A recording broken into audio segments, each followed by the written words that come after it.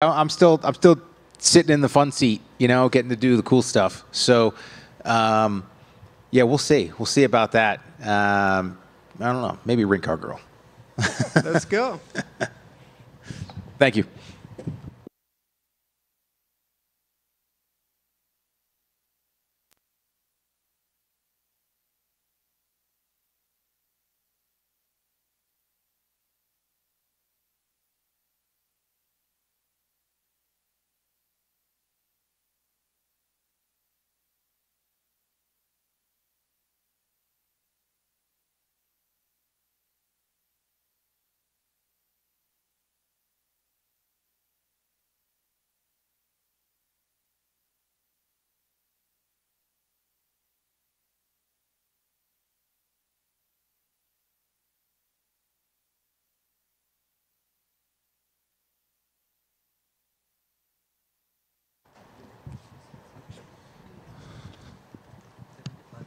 Marina over here. Obviously, another big fight for you, facing another former world champion. What does kind of this matchup mean with Jessica Andrade for you? Mais uma tremenda luta para você, enfrentando uma ex-campeã. O que significa para você enfrentar a Jessica Andrade? Enfrentar a Jéssica, para mim, vai significar uma nova chance pelo cinturão. Então, acredito muito que vencendo ela, eu vou pedir o cinturão e vai me dar essa oportunidade mais uma vez. I think that facing Jessica will mean to me another opportunity to have a shot at the title. I think that winning this fight means that I can ask for a shot at the title, and that's the meaning that it has for me. Yeah, and the timing is obviously perfect with the championship fight on this card. How do you see this whole thing playing out? How do you think you win your fight, and then how do you think this championship bout goes between Zhang and Yan? E o tempo dessa luta perfeito, você tem uma luta contra ela agora, no mesmo momento que a luta pelo cinturão está acontecendo. Como é que você vê isso na tua cabeça, você vencendo essa luta, quando é que isso aconteceria? Acredito que é o momento perfeito, estar nesse grande card, lutar contra uma ex-campeã e tendo a chance de já descobrir a nova campeã do peso palha. Acredito que tudo está indo da melhor maneira possível. E independente de quem ganhe ali no cinturão, eu vou chamar alguma garota chinesa. I think the timing is perfect. Being in this great card, facing a former champion, actually getting to know by the end of the night who is the strawweight champion. Everything's working out great. And what I know is, regardless of what happens, I'm going to call out a Chinese fighter. Right. Kind of going off of that, obviously UFC 300 is a big milestone for the company, but you personally, was it important to be on this card, considering the fact that the title is later on in the event? Obviamente, o UFC 300 importantíssimo para a organização, mas para você, importante estar nesse card justamente porque o título está sendo disputado mais para frente no mesmo evento? Também é muito importante eu estar nesse card junto com a disputa de cinturão. Mas acho que a minha maior alegria de estar nesse card é que eu fui uma das escolhidas e acredito que por merecimento de luta, sabe? De mostrar quem eu sou, a atleta diferenciada que eu sou dentro do octógono. Então, acredito que por isso eu estou nesse evento e ali o cinturão é a cereja do bolo. Então, está tudo perfeito. I think, yes, being on the card at the same time that the title fight is actually happening, it's very important, but also to be in this historic event, I think is rewarding, and I think is deserving. That shows that the company looks at me on the merit of, you know, the fights that I put out, the output that I do. So it's a pleasure to actually have this opportunity, and also I think is the icing. The title fight is like the icing on the cake. And do you have a preference of which fighter you would like to challenge for the title? E alguma preferência de qual das duas lutadoras você gostaria de desafiar para o cinturão? Acredito que a Yan seria um nome melhor, porque eu já venci a Yan Xiaonan, então eu daria chance a ela se ela se tornar campeã de uma revanche, mas independente, eu quero só a minha chance pelo título. I think Xianonan would be the best option, obviously because I faced her. I would gladly give her the chance of a rematch against me for the title, but obviously any of them will be great to challenge. And last one for me, can I get your thoughts on the main event between Alex and Jamal? E a minha última pergunta é pensamentos gerais sobre o grande evento principal da noite entre Alex Poatan e Jamahal Hill. Chama, né? Não tem, acho que Alex Poitin tem tudo para vencer e pegar esse cinturão aí. Chama, right? I think Alex has everything in his favor to win and keep that title. Thank you. Marina over here. Marina, before your last fight, you had lost a couple of fights. I'm wondering, as an athlete, has it ever been difficult to keep up your confidence when things aren't always going as well in the cage with the results? Antes da tua última vitória, você passou por duas derrotas e a pergunta é difícil para você? O quão difícil? Como é que é para manter a concentração, para se manter indo para frente quando tem um revés? Tivemos um período ali meio turbulento, passamos por momentos difíceis ali, e então eu não consegui lutar como eu sempre lutei. Então eu digo que a minha cabeça não estava naquela luta, mas como eu estava lá, né, fornecia essas derrotas.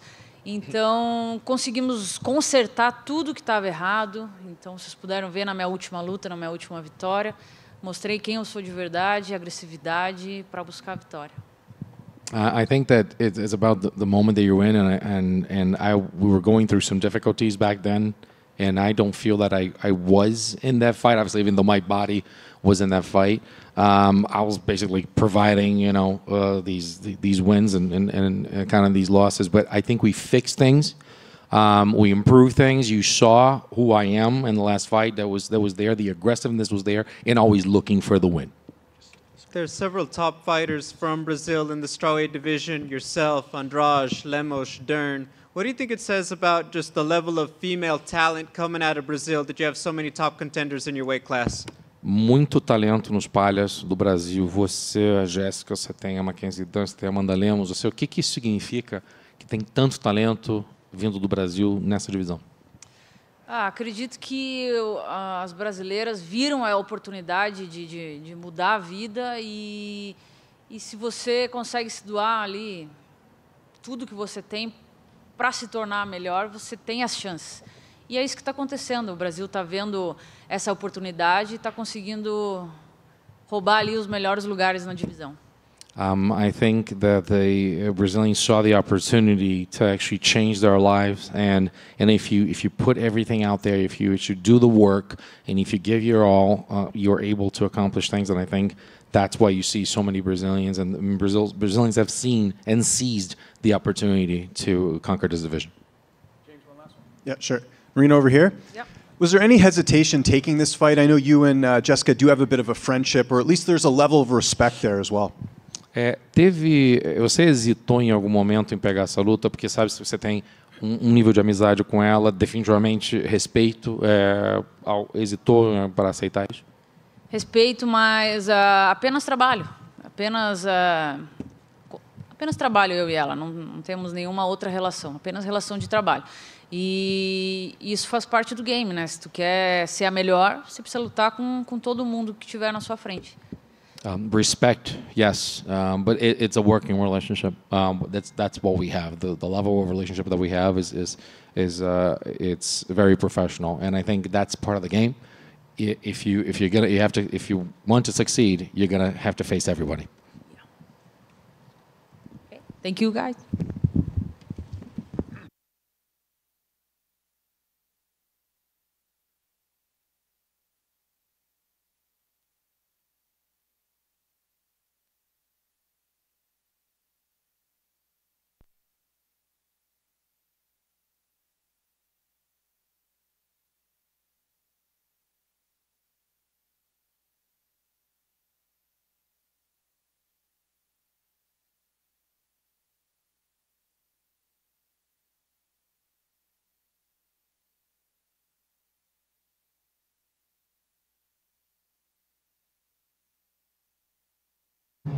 Hey guys.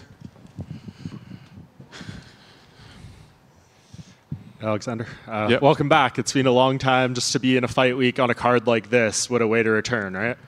Yeah, I mean, almost 2 years not competing, but to be honest, it doesn't feel like. It feels like for me 5-6 months. But yeah, what a comeback to have on the biggest card of the year, or Why the does decade. it feel like it's been only 5-6 months? Oh, feels great. I mean, those 2 years just put oil in the fire, you know. It motivates me a lot and to compete and to win on Saturday night and to show the world or to remind the UFC and the world that Aleksandar Rakic is still here to claiming the title. And you were supposed to fight Yan in January, and that didn't come together. Is this a better scenario for you against Yuri? I mean, of course, Yuri is better ranked, and I think the people want to see this match against Yuri. Me and Yuri had some back and forward beef on Twitter. So, and he's from Europe, I am from Europe. He's living not far away where I live. So let's find out who the king of Europe is, and later on who the king of the world is. Yeah, and speaking of the king of the world, I mean, how do you feel you fit into this division if you come back with a win? Title fight on this card. The champion has changed multiple times since you've been gone. What does a win here do for you in terms of where this division goes moving forward? It depends how the fight goes. If I perform very well, like I used to do, could be that I will be next fighting for the title. Alex, right here. Obviously, Yuri's a big name. UFC 300 is a milestone. But was it also important to be on this card, given that the light heavyweight title is also the main event? 100%. You know, everybody is watching UFC 300. Also, though they are like soft MMA fans, they would watch UFC 300. So the whole world watching UFC 300, and what a way to have a comeback and to win on Saturday night. And to remind and to prove people wrong who are doubting on me. You also mentioned you had a little Twitter beef with Yuri. Was any of that like legitimate or personal, or was it just trying to get him to take the fight? I mean, he took it personal a couple of years ago, but I really don't care. You know, since Yan canceled the fight in January, I immediately called out Yuri and asked for February, and he mentioned February, March. And then I said, let's go February. And then he said he can go March. March I couldn't. So Mick Maynard made the offer, okay, let's do it in UFC 300. And I was 100% in, you know. Was it difficult to start and stop your camp so much and the change of opponent? Not so much, you know. I'm a guy who loves to train. It's a lifestyle for me also, next to competing. And I've been training all over the year. So it was not even hard. And what type of Yuri are you expecting? Because obviously when he fought Glover, a lot of people think that's one of the best fights ever. And then his last fight against Alex was pretty quick. So I'm curious, what type of Yuri are you expecting on Saturday? I mean, I'm expecting a aggressive Yuri, unorthodox like he used to be. And it's going to be a hard fight for me also and for him as well. Because he feels very good in chaos. And I'm a guy who can settle the chaos, and that's gonna be an amazing fight. Yeah, we will see how prepared he is for that fight, because I am. And last one for me, can I get your thoughts on the main event between Alex and Jamal, and also the BMF fight between Justin and Max? The main event against Alex and Hill, I just hope that Hill is 100% recovered. So I just hope that he don't take this fight on short, like on short notice to just be a part of UFC 300. If this is not, we will have a stand-up battle, stand-up war, and may the best man win. You know, both are very good knockout artists, and it's gonna be fireworks. What do you think of the BMF fight between Justin? Oh man, this one is a banger. You know, I like Max. I love to watch his fights. I love also Justin. You know, the fights are excited. If I can choose a winner, I would say Max probably. Yeah. Alex over here. You're on the prelims of this card. Did that surprise you a little bit? I think a lot of fans expected this fight to be on the pay-per-view.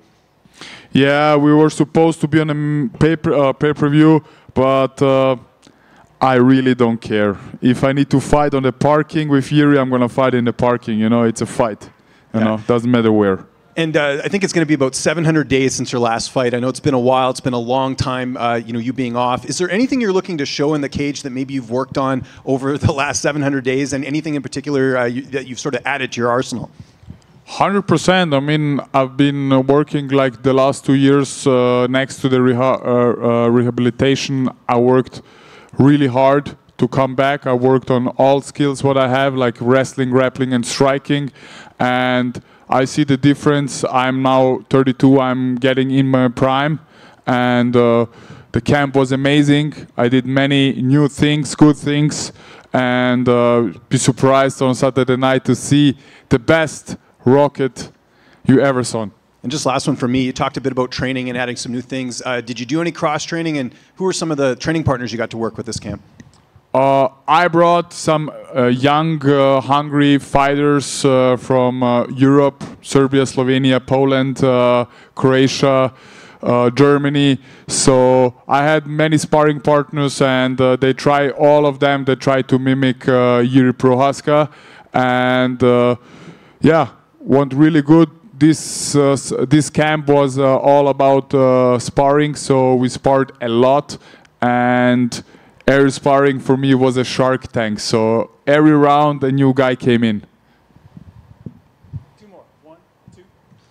Alex, I'm curious, with the 700 days off, did you keep an eye on how the division was developing, or did you separate and take time just to recover?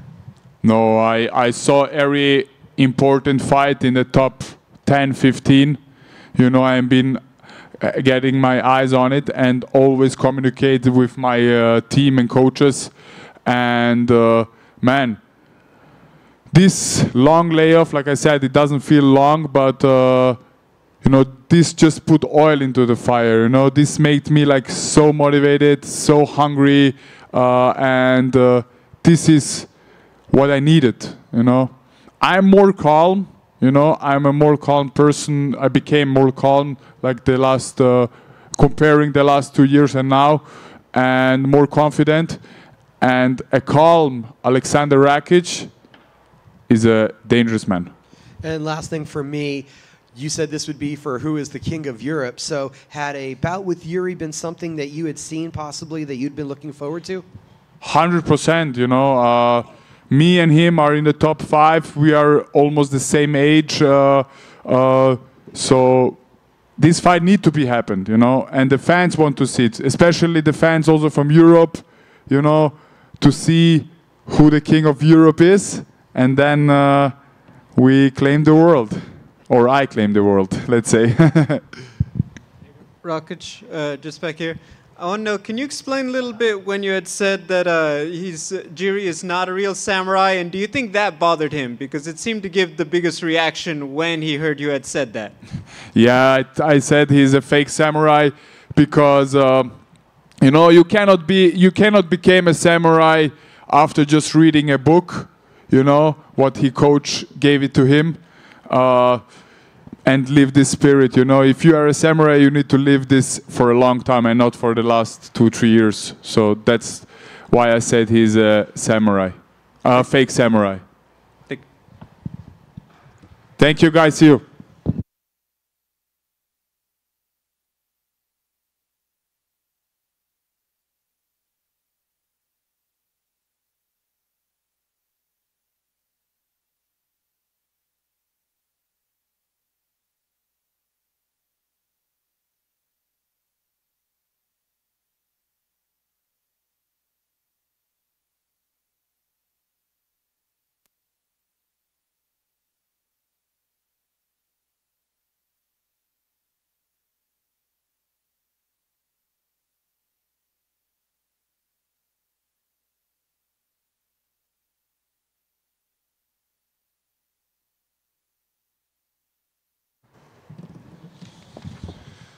Arman, obviously, right here.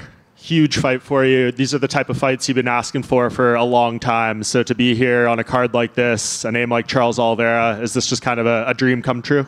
Yeah, it's dream comes true, and so excited and to be in UFC 300 and to fight for the contender #1. Yeah, no doubt in your mind, no matter what happens in any of these other fights, if you win this the way you think you're going to, you're fighting Islam next? Yeah, definitely. Dana White said this: who win this fight gonna fight for the title, and I'm the next. And of course, you don't want to think beyond this. This is a very difficult fight with Charles, but there's this kind of Islam saying he wants to fight June 1st. Would that even be possible to ask you to turn around in 7 weeks? I don't know. I can answer this question Saturday. For sure. And just your thoughts on Charles and kind of where he is at this point in his career. A lot of people have vocalized that they think, he quits in fights and he folds and things like this. Do you see him as that guy, or do you think he's, someone different now?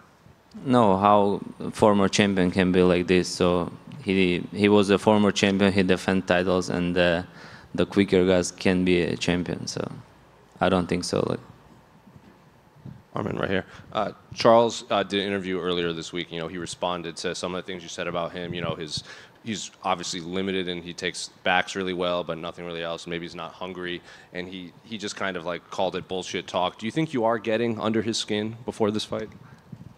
I mean, I gotta talk about him, because he doesn't talk about me. I gotta talk about him. So I wanna to get people to watch this fight more, and that's why I gotta say something about him. So it's nothing personal. You're just trying to. No. I'm just trying to get more fun to watch this fight.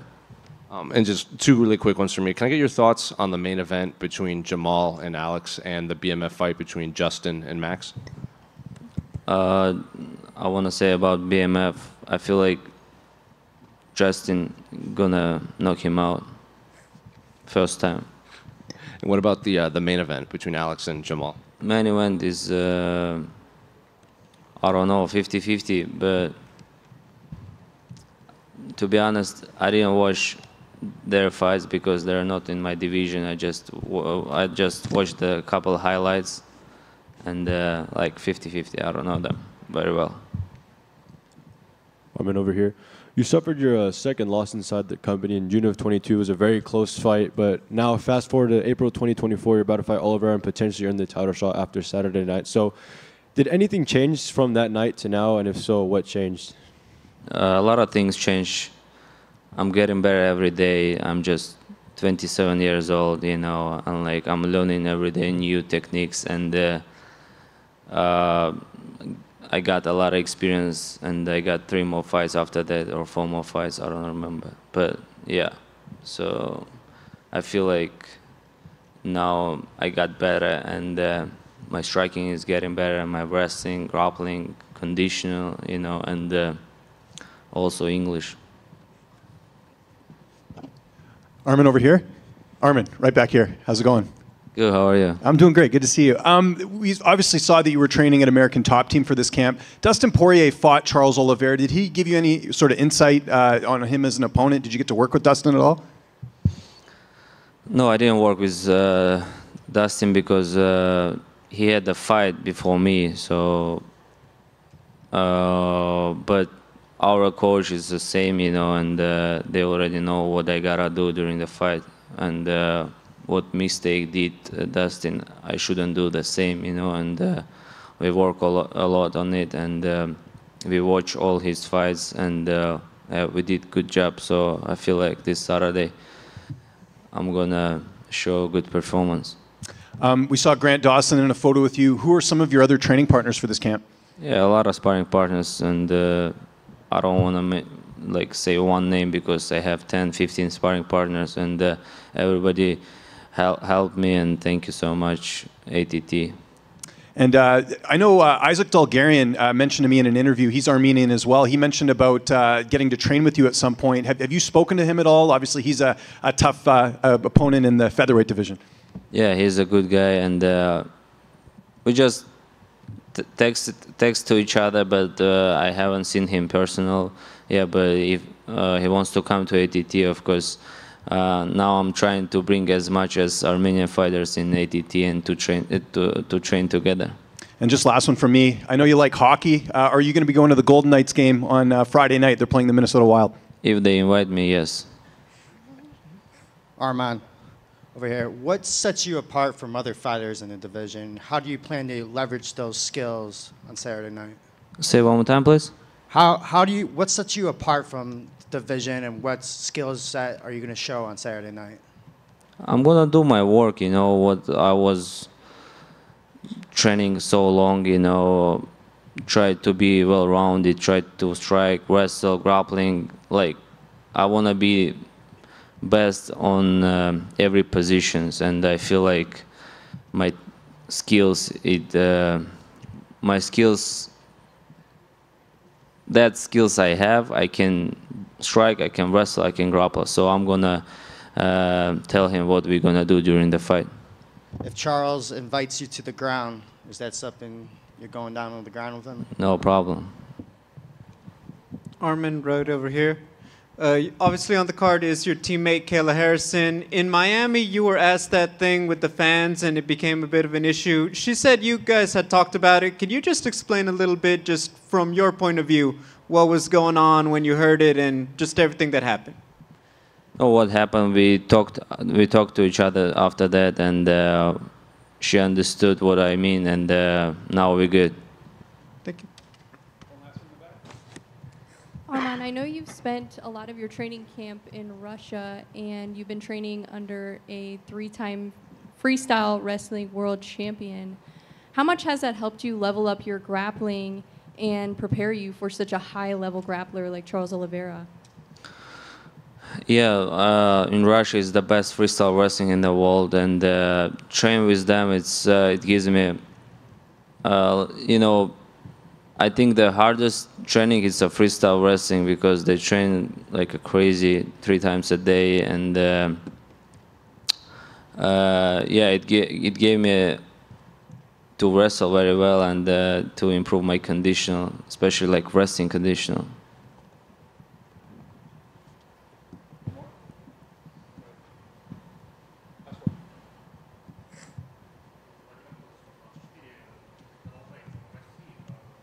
Погромче.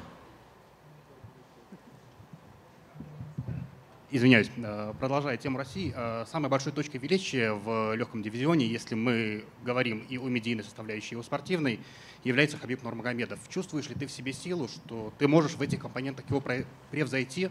Если да, то что именно для этого тебе нужно сделать? And for our English-speaking colleagues, the question was about legacy that left in lightweight division Khabib Nurmagomedov, and is Arman feel that he can be even greater? If we are talking both of sport and media. Еще раз на русском вопрос можно? Если мы берем и спортивную составляющую, и медийную, то самое большое наследие в легком дивизионе оставил Хабиб. Чувствуешь ли ты, что ты можешь его превзойти? И если да, что тебе для этого нужно сделать? Ну, превзойти в этой жизни можно любого. Нужно сделать как минимум, как он, максимум еще больше защитить титул, раз, наверное, 6-7, и быть таким же достойным человеком, как он, и я думаю, что все получится. Но я не стремлюсь быть медийным, как он. Я хочу просто стать чемпионом и защитить пару раз этот титул. И просто доказать самому себе, что я могу быть чемпионом. Обои. На английском надо? Should I say in English? Так, что он там на английском сказал?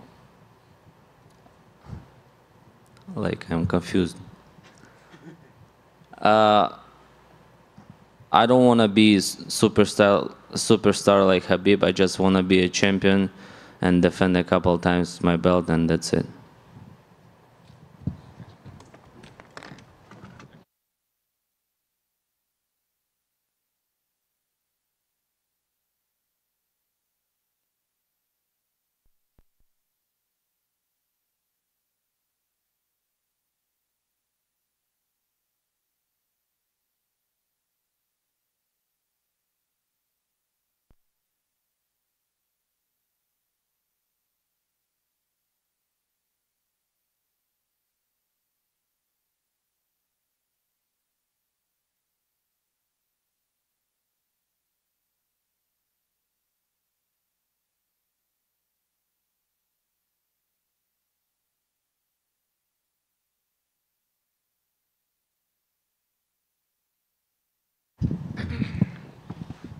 up, guys?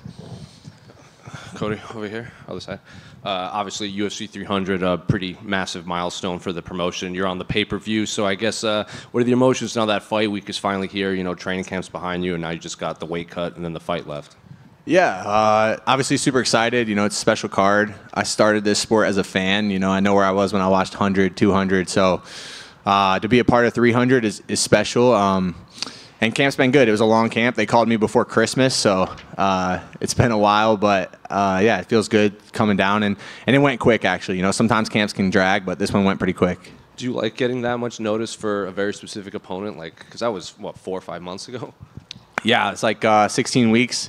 I don't know. I feel like all my fights in the UFC pretty much have been pretty short notice, so it was definitely different. And trying to taper and make sure that I was not burning myself out super quick was maybe the toughest part. But I feel like we had it dialed in pretty well. And yeah, it was nice to have some notice. I could do some different things, bring some different people in, so it was good. And when they presented you with Bo, you know, given your background and your wrestling background, was that a name that excited you, or are you just a guy that's like, whoever they give me, I'm down to fight? I mean, I'm definitely a guy that whoever they give me, I'm going to fight. But I like to match up with Bo. I feel like I've said this before. I feel like catching him now is much better than catching him in 2-3 years when he has more time to kind of figure it out, right? He's very green.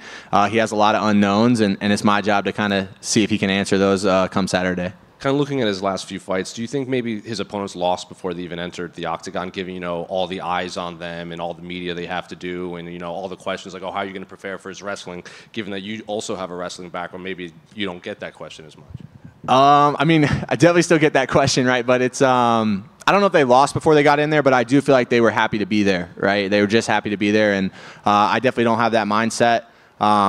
And I bring things to the table that his other opponents haven't. So, yeah, I can definitely kind of agree with that sentiment. Have you had to bring in anyone specific to prepare for him, or like bringing in old college or wrestling guys to, you know, kind of mimic him? So I brought some wrestlers in. Garrett Lindberger, he's a Sadiq Yusuf's wrestling coach. He's a brown belt in jiu-jitsu, 2-time D2 national champ. I brought him in for a couple weeks, and then Nick Maximov, who was actually my UFC debut fight, I brought him in for a few weeks. So I had some good looks, some strong wrestlers. But, you know, at Factory X, we have a lot of solid big guys, so I had a good camp all the way through. And where were you for UFC 100 and 200? I was at my house hosting pay-per-view parties, right, with all my wrestling buddies. And the last one for me, can I get your thoughts on the main event and the BMF fight? So the main event's pretty cool. You know, Jamahal Hill and I fought on a lot of regional shows together. We actually held the same regional belt, so I've known him for a long time. And to have two Michigan guys on the main card of UFC 300 is pretty special. BMF title, obviously, you know, both those guys are legends, and I'm looking forward to it. I couldn't even tell you who I think is going to win because they both are so special. Hey, Cody, go over here. Quick question. You said to him that Bo's former opponents were happy to be there, and that's not your mindset. I'm just curious, what is your mindset if that's not it? I feel like I'm a different problem for Bo to figure out. And, you know, obviously when I say I'm not happy to be there, I'm happy to be here, right? UFC 300, huge card, great opportunity. But I'm not just happy to be here, right? I'm here to win. I feel like I can compete very well. I feel like I've obviously had my ups and downs in the UFC. I've been a little inconsistent. So that's kind of why this fight's narrative is what it is. But when I put it all together, I'm a real problem for anybody. Cody over here. How's it going? What's up, brother? Nothing much. Obviously, you know, there's been a lot of sort of back and forth online. Is this personal at all for you going into the fight, some of the stuff that he said, or is it just another fight for you? I always laugh when people say fighting's not personal, right? It's personal. You're trying to knock me out in my underwear in front of my family. It's got to be a little bit personal. But no, I don't take it too much to heart. I feel like he's a very confident guy. I feel like that's one of his superpowers is his confidence is untouchable. And so you don't know what you don't know. The guy's never been hit in the face. So it's fun. Fighting's the best thing in the world when you're running through everybody, but it's a little different when you're the nail, and he doesn't even know how he'll react to that. And you've had to overcome a lot of adversity in your UFC career. I know it hasn't been that long. Like, how much will that pay dividends, just in the sense that, you know, you've been in bad spots. You had, you know, a situation where you might not be back with the UFC. How much are you sort of feeding off that, being like, look, I'm still here and still getting it done?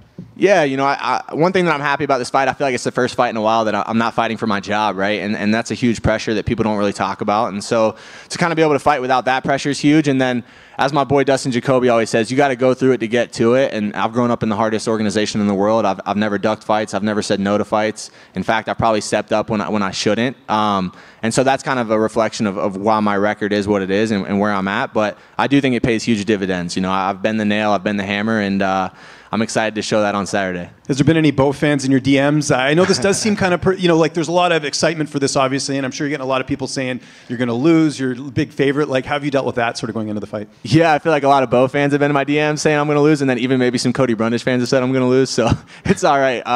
But yeah, I'm just excited, man. I feel like I said, it was a great camp. I'm ready to put on a full performance. I still feel like I haven't put on a true performance that really shows my potential, and what better a spot than UFC 300. And just last one for me, what's the vibe like in the gym right now? Brandon Royval getting that big win a few months ago. You got Jonathan Martinez now fighting Jose Aldo. Like, there's a lot of opportunities at hand for the gym, and I'm sure you're sort of feeling that going into this fight. Yeah, Factory X is a special place. I feel like sometimes a lot of these big gyms with a lot of UFC fighters are just buildings, and then you have your own separate team in there, and you figure it out. Factory X isn't that way. Our culture is we're a family, and so yeah, a lot of excitement for everybody, a lot of excitement for my boys and my teammates. We're all pretty close, and they're all blowing me up this week, telling me to get it started, so I'm excited for it. Cody. What's up, brother? Double girl dad. How is Kingsley? Kingsley's good, man. She just turned 3, which seems crazy. I feel like I don't know. I think it's corny. Like, people always say time flies, but when you have kids, it really flies. And so yeah, she's 3. My youngest will be 1 soon. So it's been great though. As of right now, you're the biggest underdog in UFC history. I guess, does that give you motivation? I don't know if it gives me motivation. I think it's kind of funny. I talked to some of my teammates, like Rob Wilkinson. He's a PFL champion. I talked to Anthony Smith. I'm like, you think if I got booked to fight you tomorrow, you would be a bigger favorite than Bo Nickel? They're like, probably not. So I think, sometimes the odds are what they are, but sometimes I feel like it's just more a narrative of what people think. Because at the end of the day, Bo Nickel's never been hit. So for him to be that kind of favorite, it just seems insane to me. Obviously, I'm a little biased, but seems pretty wild. I know people think he's like the second coming of Jesus Christ in MMA, but I just don't see it. Cool. Thanks, man. Yeah, no problem. Hey, Cody. What's up? So this is a massive event, 300, list of huge fighters, and you're opening the main card. What does that mean to you? I mean, I think it's pretty cool. I know I got a lot of flack for it. I think people forget that I just work here, right? I don't make any decisions. But yeah, I'm not going to apologize for it. It wasn't up to me, and just gives me a even better opportunity to kind of make my mark. Cool, thank you. Yep. Cody, Bo has 5 first-round finishes. There's not a lot to study. So in your preparation for this fight, what was the keys for focusing on you to be your best, because there's not too much to focus on Bo?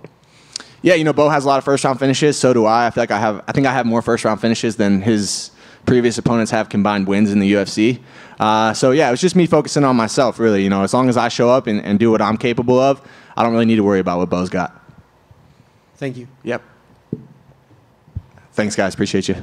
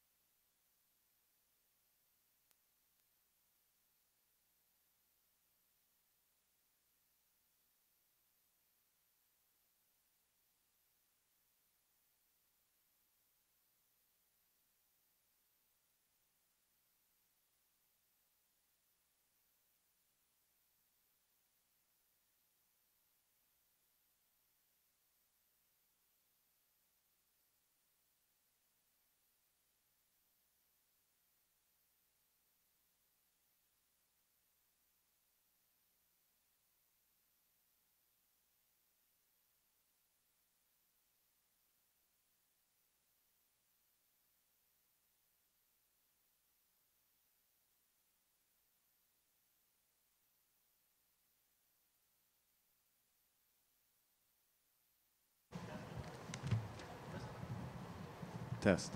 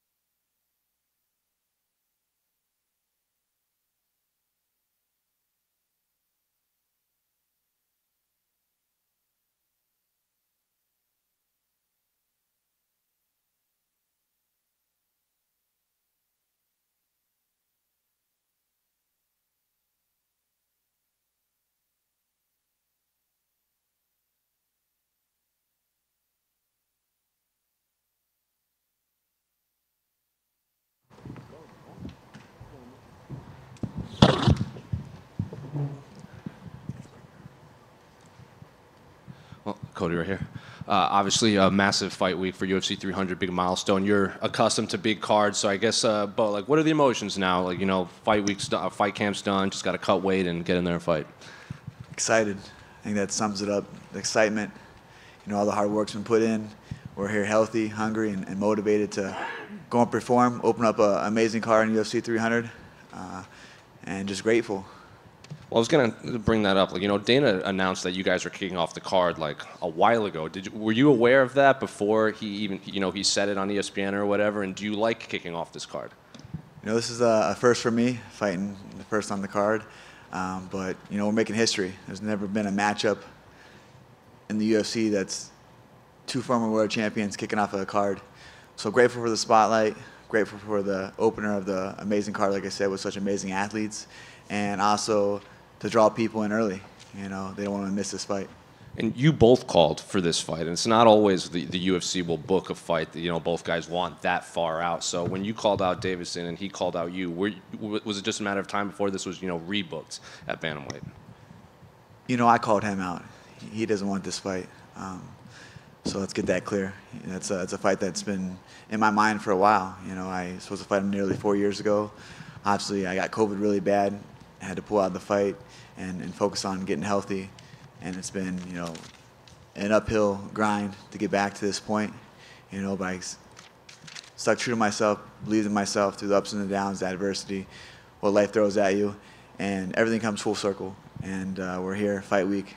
And I'm more excited for this fight now than it was scheduled in the past. Is that just because of what he's been saying or where you are in your career, or like what makes this more important? Because that original booking was supposed to be a title fight, and now it's, you know, you're kicking off this card.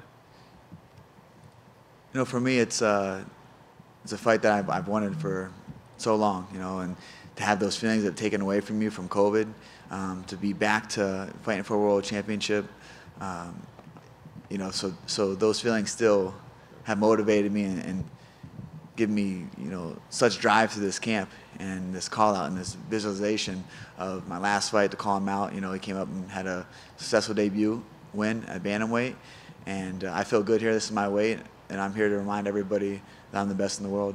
I'm sure people have asked you that, but, you know, he's called you mentally fragile. He's called you this and that. Do you think he truly believes that, or is he just trying to sell the fight? Yeah, truly, he's trying to sell the fight. And also, I've been there. I've been there where I had to talk, where I wasn't mentally prepared to go on there. I'm always ready to fight, you know, physically. Mentally, it's the biggest thing, you know, that I feel like I've really honed my skills. I work with the UFC sports therapist, Micah, and we've just been consistent since moving out here. You know, it's something that I never thought I needed to do. And some of my hardest sessions were going there with him, you know, over training, over sparring, over the grind, constant grind. It was always driving to those sessions knowing that I had to, you know, open up about my thoughts, my feelings, and I've never been one to express those, but, you know, he's helped out a lot, tremendously, you know, not in just my athletic career, performance-wise, but life as well. So be able to balance all that together and stay, you know, engaged in the moments and the times. And so I feel like that is a huge thing that I've worked that's different. You know, nothing's different in my speed, my power, my vision. You know, it's my mental fortitude that's been what's keeping me here and keep me motivated and understanding this is what I love to do. And I think that's what's really relit the passion and the love for the sport. So there was a time in my life when I was in my career that I was just kind of going through the motions, you know, fighting the fight. You know, I'm fighting because I want to fight, and that's me being real and honest with myself, with everybody. Like, I'm so excited for this fight. This is a fight that I've called and wanted. You know, going back to your question about Deiveson, I've been there where maybe he lacks a lot of confidence. Maybe he didn't prepare ready like he needed to, so he's trying to get into the head game, and that's maybe his out. Hey, get in Cody's head, I'm going to win this fight. And that's just, if that's what he's going off of to be victorious on Saturday, he's going to have a long night ahead of him. And just last one for me, two quick ones that unrelated to your fight. Can I get your thoughts on the main event and the BMF fight between Max and Justin? Main event, super excited for that. Jamal, you know, what a journey he's had to come back, you know, from being a world champion, finally being a world champion, to the injury, to, you know, I've seen him at the PI, you know, with his rehab, you know, the way that he's been just, you know, diving at it, wanting to come back, and then they call him for the Alex fight. And look at his career. I mean, he's fought the who's who. He's a phenomenal athlete, phenomenal fighter. Just that's going to be an awesome main event. You know, and then the BMF. I mean, you got Max Holloway, who's a fan favorite. I'm a huge fan of Max, and Justin Gaethje is just. I think he's really hitting his peak in his career over his last few fights. You know, we spoke briefly on the things that he's done to help get him catapulted to where he's at now, and he's looked amazing in his last few outings. So that's going to be an amazing fight and very well deserved for the BMF title. Cody over here. Given that this fight was going to take place during the COVID time and now we're here 4 years later, what are some ways your approach towards Deiveson changed since then to now, if it did change at all? You know, I was so early on in the camp when I had to pull out from the fight. So we were just starting to study Deiveson. You know, he was doing his thing at 25. You know, he was, you know, a very good champion, was having good performances there. So we were prepared for, you know, the best Deiveson to date, you know. It was good to see him fight at bantamweight, you know, to get that read. We watched a lot of that fight, you know, and got a lot of information and data that we have used all camp and going to use that in our favor, you know, come Saturday night. And your last 6 fights in the UFC have all been in Vegas between the T-Mobile and here at the Apex. Now that the 7th is going to be here for 300, such a historic card, how has it been fighting here in the fight capital of the world and even putting in work here like you have been at the PI and everything? You know, Las Vegas is an amazing place. It's growing so much, and to be able to fight here in the fight capital of the world is always great. You know, now I call this place home. I'm raising my son here, so it's great to fight in my backyard. You know, they pick me up from my house. You know, I see my son, I see my dogs before I go to battle. Go into the battle, you know, come home, and it's great. Sleep in my own bed, so it's nice to always fight in Las Vegas and to live here as well. Cody over here. Obviously, Deiveson, a former champion at flyweight, fighting him at bantamweight. You know, what are sort of the implications of a victory here? Because with you being a former champion, that's got to count for something, taking out someone like Deiveson. Yeah, Deiveson's a former world champion at flyweight. He's came up. He's ranked 8th in the division. I think rankings are a bunch of bullshit, anyways. But he's 8th, so he's in the rankings. You know, that'd be 3 fights in a row for me. I'm gonna knock him out on Saturday. It puts me right back to title contention where I belong. And correct me if I'm wrong, I know Uriah Faber, your good friend, is part of, I think, Deiveson's management at all. Have you spoken to him at all just when this fight was announced at all? Because obviously you guys have a long history. Yeah, you know, Deiveson's been out to Team Alpha Male and trained. We have a lot of Brazilians that's trained with him and coached him, actually, from Team Alpha Male. Actually, my training partner that I brought all camp, Alan Blasio, phenomenal. You guys keep hearing this name. He'll be in the UFC real soon. Trained with him. He's Brazilian as well. Gave me a good look for Figueiredo.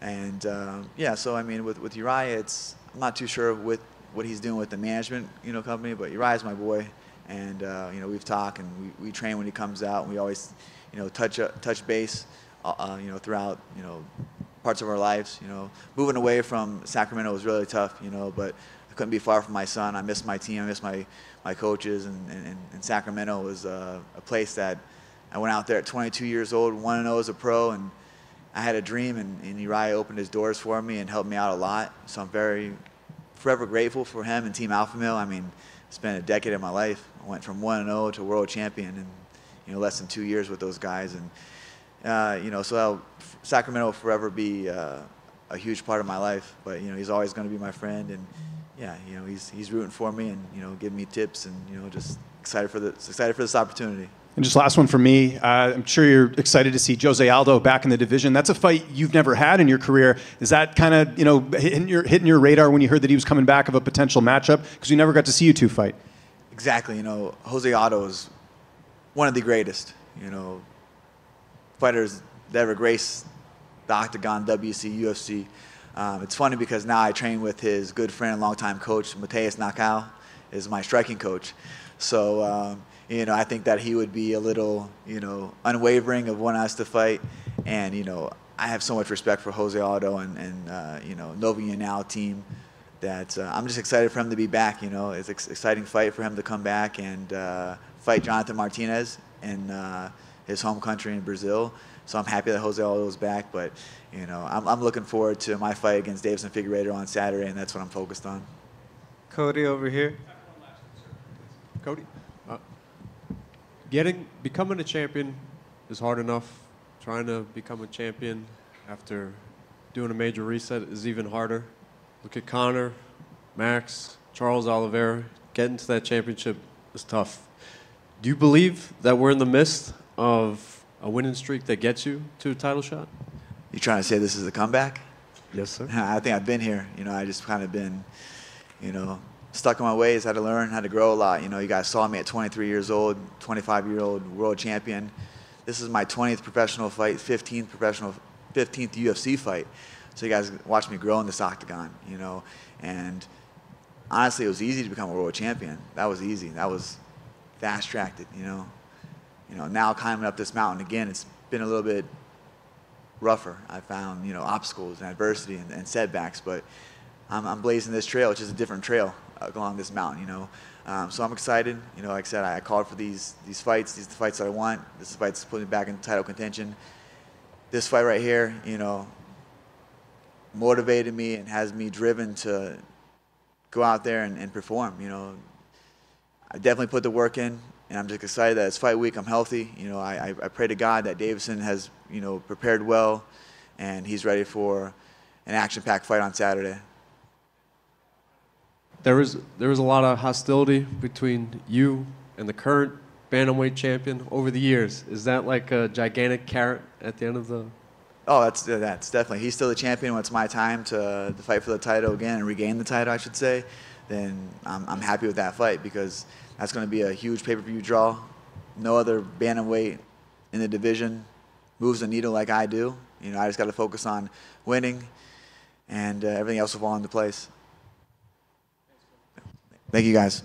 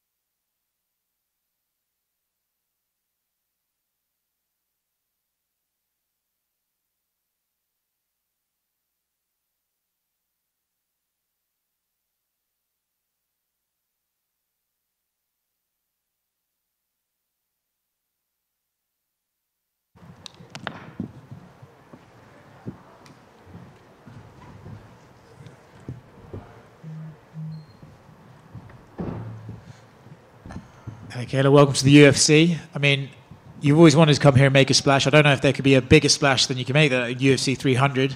Now, fight week, media underway. How exactly are you feeling about this opportunity in front of you? Thank you. Yeah, I feel great. I'm excited. You know, I've always taken big risks in my career, and this is the biggest. And, you know, UFC 300 versus Holly Holm, new weight class, new promotion, legend of the sport. I'm all in. I'm excited.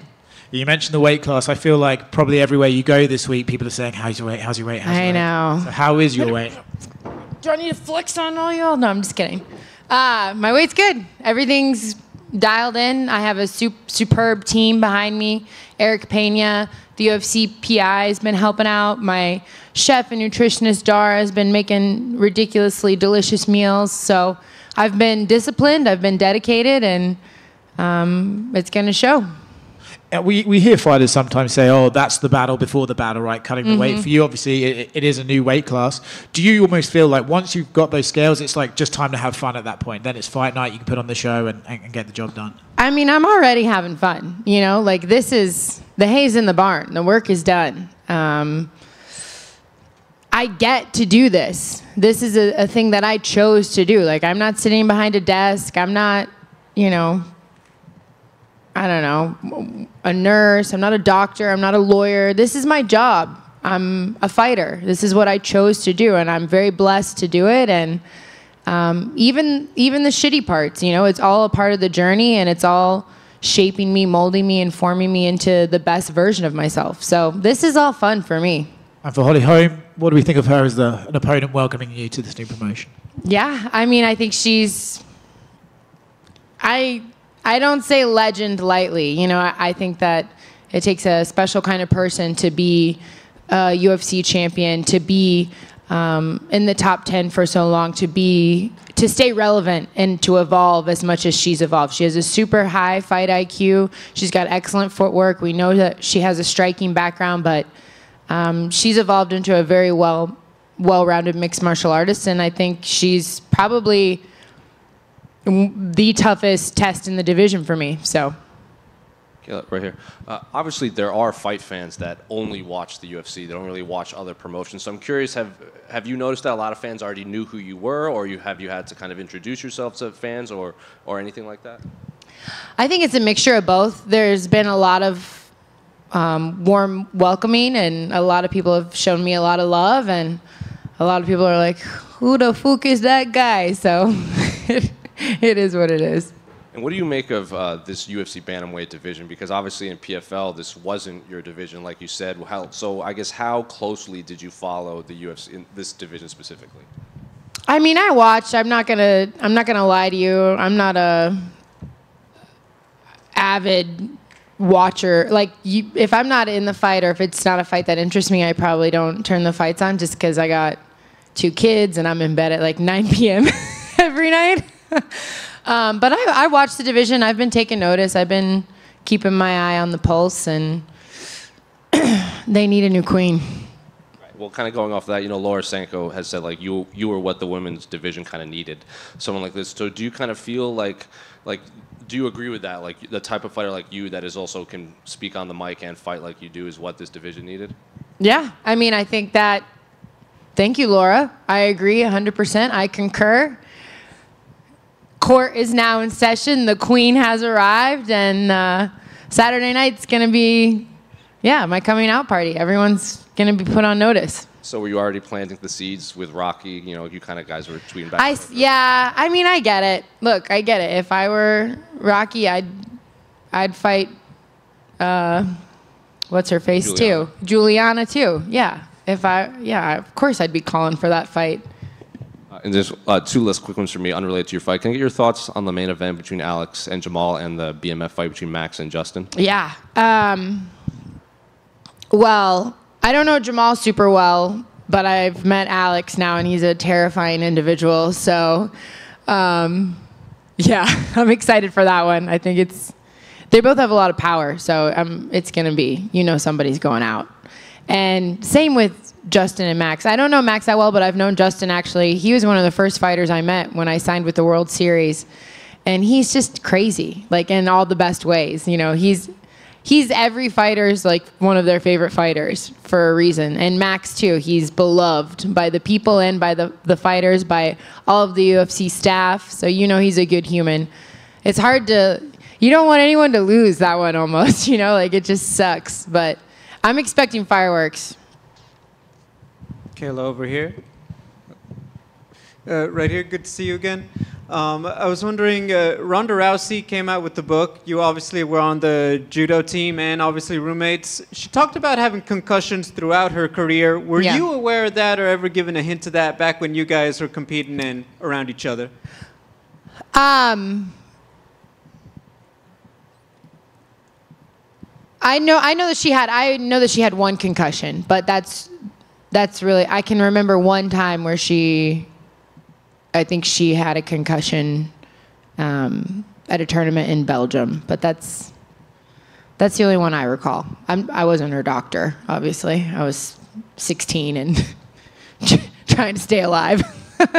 To ask you about your career, how important is it for you to get that microphone potentially after a victory and kind of let everybody know that you are that new face to watch in this promotion? I think it's more important to get my hand raised and to focus on that for sure. But I think you guys all know by now I like to talk a little bit. So, yeah, I mean, I just go with the flow. Like the adrenaline is usually pumping like so much after a fight. So I'm excited to go talk some shit to Joe Rogan and let him know what's up. It'll be good. Last one. In a dream scenario, does this UFC run culminate in potentially bringing back Amanda for that big title fight? I mean, that would be fantastic. You know, I think that, yeah, I want to fight the best. She's the GOAT for a reason, and I would love for her to come back and get pissed off enough to want to come back. So we'll see what happens. But first things first, Saturday night, Holly Holm. Kayla, right, Kayla, down here to your right. You gave a glowing review of Holly Holm there and her legendary status and what she's done in the sport. Are you happy to be thrown in at the deep end against such a icon of the sport so early into your career, UFC career? Yeah, I mean, listen, I'm a veteran now. You know, I'm 17 fights in, and yeah, this is it. I don't want to be given easy fights or like I want to get in and I want to be UFC champion by the end of the year. Thank you. Kayla, over here. Hey. You're constantly being compared to Ronda Rousey, and I'm wondering, is that something that you're proud of or something that kind of annoys you, or maybe a little mix of both? Look, Ronda is a pioneer in this sport. She's the whole reason I'm sitting here today. So I'm not gonna take knocks at her or be insulted by it. I think the hardest part is that I'm my own person, right? Like, I don't know. I'm my own person, so we're just different. But I have a lot of respect for her, and I'm grateful for everything she was able to accomplish in this sport and to help grow it for women and shatter ceilings. And now my job is to stand on top of her shoulders and continue to do that. Hey, Kayla over here. So you are winner of Judo 2015 in Georgia, Tbilisi. And actually, can you talk about your transition, how good it works on you, like from Judo to going in MMA? Yeah, it was a big transition, you know, to go from just being thrown and to getting punched in the face is it's a big change really fast. But to be honest with you, I love it. I loved everything about it. Being an expert at something, but a bit beginner all over again, and having to figure out a way to make those two come together was why I loved MMA. And I'm still learning every day, still growing, still getting better, still making changes and adapting and growing. So I always say that judo was my first love, but MMA is my real love. And last one, what's your opinion about Georgian judokas? Oh my God, they're beasts. I love the Georgian team. They're awesome. I remember when I won the Grand Prix or World Cup. I can't remember what it was. In Tbilisi. Yes. There's a little boy, Nico maybe. I gave him my trophy. I would want to find out if he's still doing judo, because it was my tradition to always give my flowers and my trophy to a child in the crowd. So I want to know if he's still doing judo. But all the Georgian guys are like Lipertiliani. He's probably my favorite Georgian judoka. Yeah. Thank you so much. Kayla right here. What up, Mike? Not too much. Your manager, Ali, had an interesting quote this week where talking Oh, about your Jesus star power. Christ. Yeah, he said you could be Ronda Rousey on steroids. Maybe not the best choice of words. Thanks, Ali. Yeah. The sentiment behind that comment, though, like in terms of your star power, do you kind of agree you can take things to another level here if you do the run you want to? I hope so. I mean, that's the goal. I'm not comparing myself to anyone or anything. I'm my own person. I have my own path. I just try and keep walking it every day, one foot in front of the other. And the goal is not to be, look, of course everyone wants to be a star. The goal is not to be a star. The goal is to be UFC champion and be so fucking good you can't ignore me. And then to use this platform to change the world how I want to, there's the steps to it. And really being a star isn't a piece of it. It's something that I guess everyone wants to talk about, but I just want to be so good that you guys have no choice but to call me the queen. Okay, thanks, guys.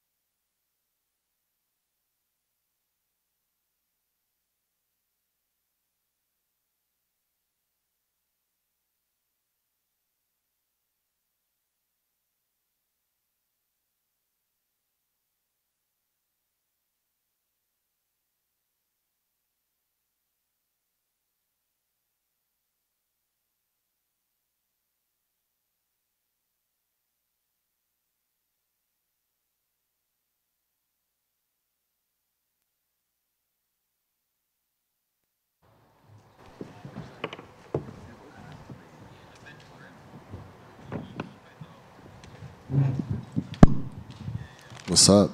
What's up, Jamal? Over here to your left. What's going on? How are you, man? It's obviously been a bit of a break, but you're back. Huge card, fight week again. How's it feel to be sitting up there again? It feels pretty good, man. Feels good.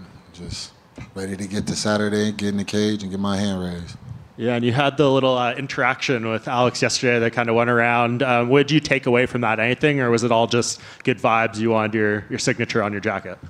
Yeah, it was. I just took away the fact that I appreciate him taking the time out to sign that for me. It was just something that I wanted to get from this week. You know, I'm just enjoying the time that, you know what I mean, just my time.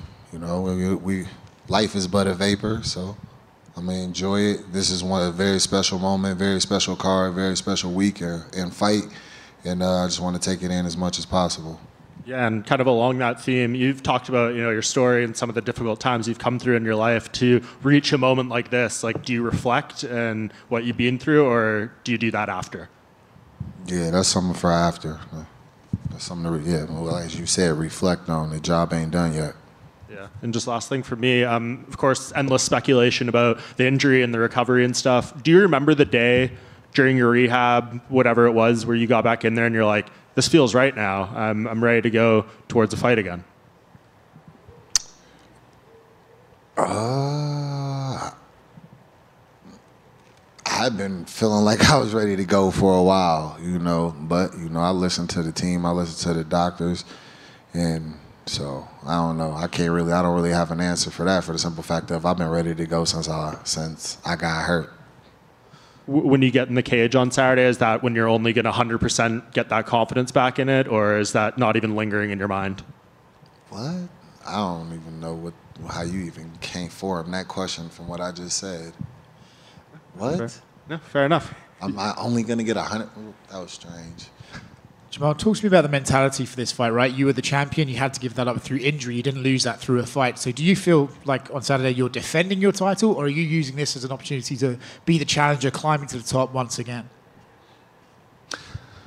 I just feel like whoever wins Saturday night is the champion. That's just how I feel about it. Obviously, when everyone talks about Alex and his fighting style, the calf kicks is something that comes up again and again. I saw you post something on your TikTok sort of talking about those and making light of it. Do you have a strategy in mind for those calf kicks, or do you think, hey, he has to worry about what I'm doing, not the other way around? I have a strategy for everything. You know what I mean? You should have a strategy for everything. You shouldn't want to get hit with anything. So, yeah, I plan on dealing with every weapon that he has. Obviously, you got to talk to your friend Israel Adesanya about Alex. How good a resource was that just to be able to call him up and get some tips from him? It's an invaluable resource to just be able to reach out and pick at one of the best minds in combat sports and have him, who's had more experience with Alex than I think anybody that Alex has ever fought. So it was good. It was a great conversation. Jamal over here. How's it going? What's up, James? The rest of camp looked like it went really well. I know you train with a variety of different partners. Are there any names that you train with that maybe we don't know about that we should be knowing about in the gym? Yeah, for sure. I'd love to get a shout out to my guy, Big Dog, Brett Martin. Brett Martin has been my secret weapon for my camps since I came into the UFC and since we linked up. He's a heavyweight. He's a big boy. He's another guy who don't get any love just because of his physique and things like that. You know, people talk about my body. Bro's body's pretty tough, but his abilities are unmistakable and they're incredible. They keep me sharp. I'm always able to bounce things off of him and learn with him and grow with him in the gym. You know, whenever he comes in and we're working, we get after it. And he knows me pretty well now, so he's able to actually shape out some other challenges and things like that for me. And yeah, he's been invaluable. I've also worked with a couple of the guys that were local from that fight for the bare knuckle. Mohawk Esteban Rodriguez, and Eric Lozano. A couple of tough, they're tough. Esteban's he's tall, long, rangy, and he fights. And speaking of Michigan, how cool is it having Cody Brundage on this card? You both used to fight for Lights Out Fighting or Lights Out Promotion. Have you spoken to him this week? I haven't seen Cody yet, but yeah, that is actually pretty dope. They asked me who I wouldn't mind being in my locker room. I told them definitely I would like to have Cody Brundage in my locker room. It's special. It's definitely special. Just that for me and him, because he was the last fight before Contender Series. He was on that card. We were on the same card before I joined the UFC. Obviously, I went on Contender Series and ended up getting signed. He went on Contender Series and was later signed. And now both on main card. UFC 300 is wild. So yeah, that is pretty dope. And just last one for me, not looking past Saturday, but do you have kind of like a timeline of like how often you want to fight this year? Is it just about, opportunities and location and all that? Like, how do you sort of determine your schedule after Saturday if all goes well? I haven't looked past Saturday, so I'm just focused, locked in on Saturday. I want to make sure I get the result that I want Saturday, and that's the main focus. Jamal, to your right. I noticed earlier you quoted Ecclesiastes saying that life is but a vapor. During this process from the injury now going into this fight, what do you feel like you've been taught most?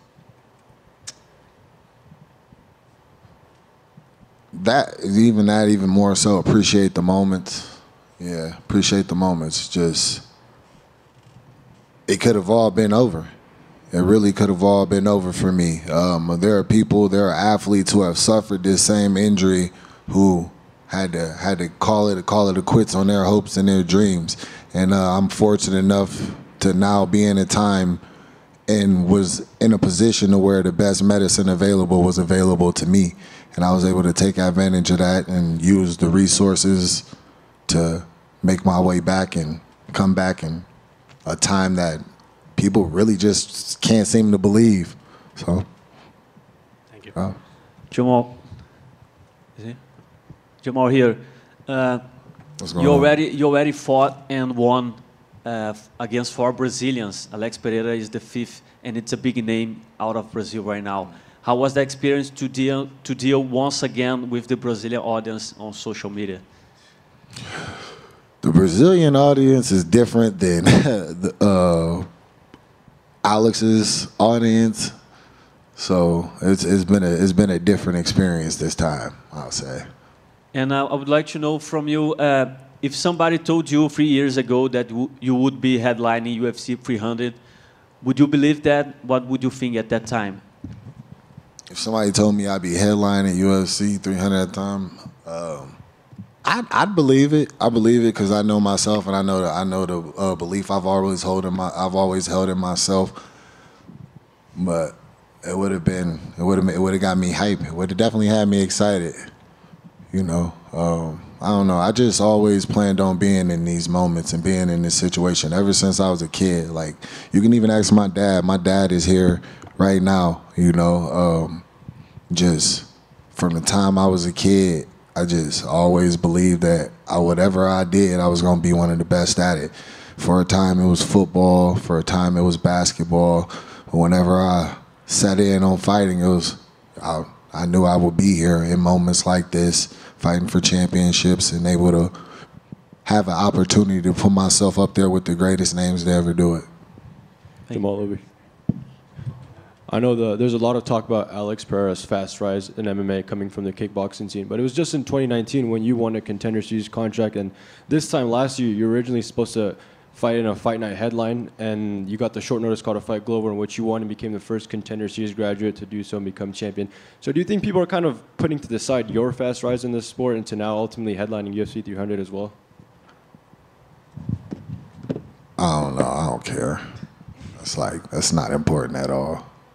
Fair enough. Like, he's a great fighter. That was his opportunity to show his greatness. His opportunity came fast, and he stepped up to the occasion, and that's good on him, And I feel I've done the same with the opportunities that I've been given. So this is just that next opportunity. Fair enough. Yeah, I was just mentioning because you also went up through a fast rise, but that image when you and Alex were looking at each other after you beat Glover went around in the lead up to this fight. Did you ever imagine that would be the root of such a thing like a UFC 300 main event?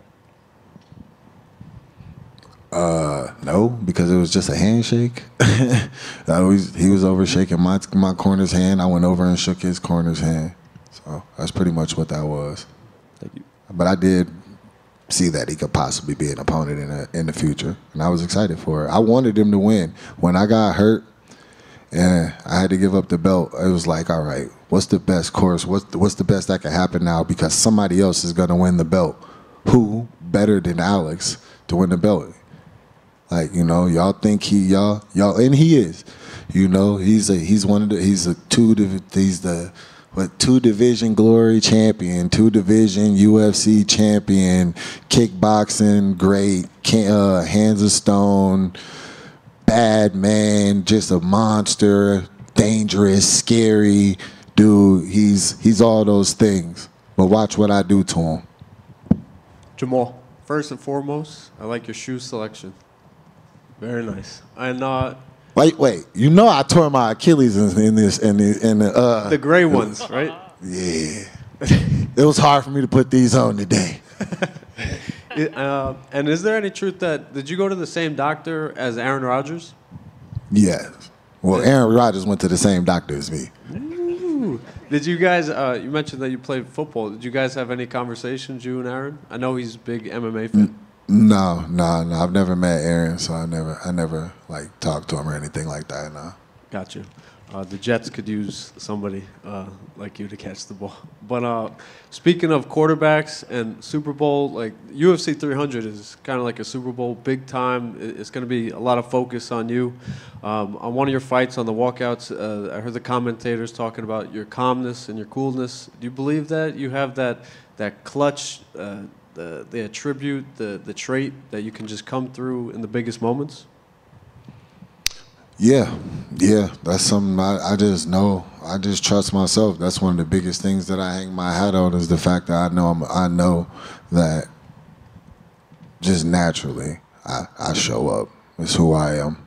It's what I do.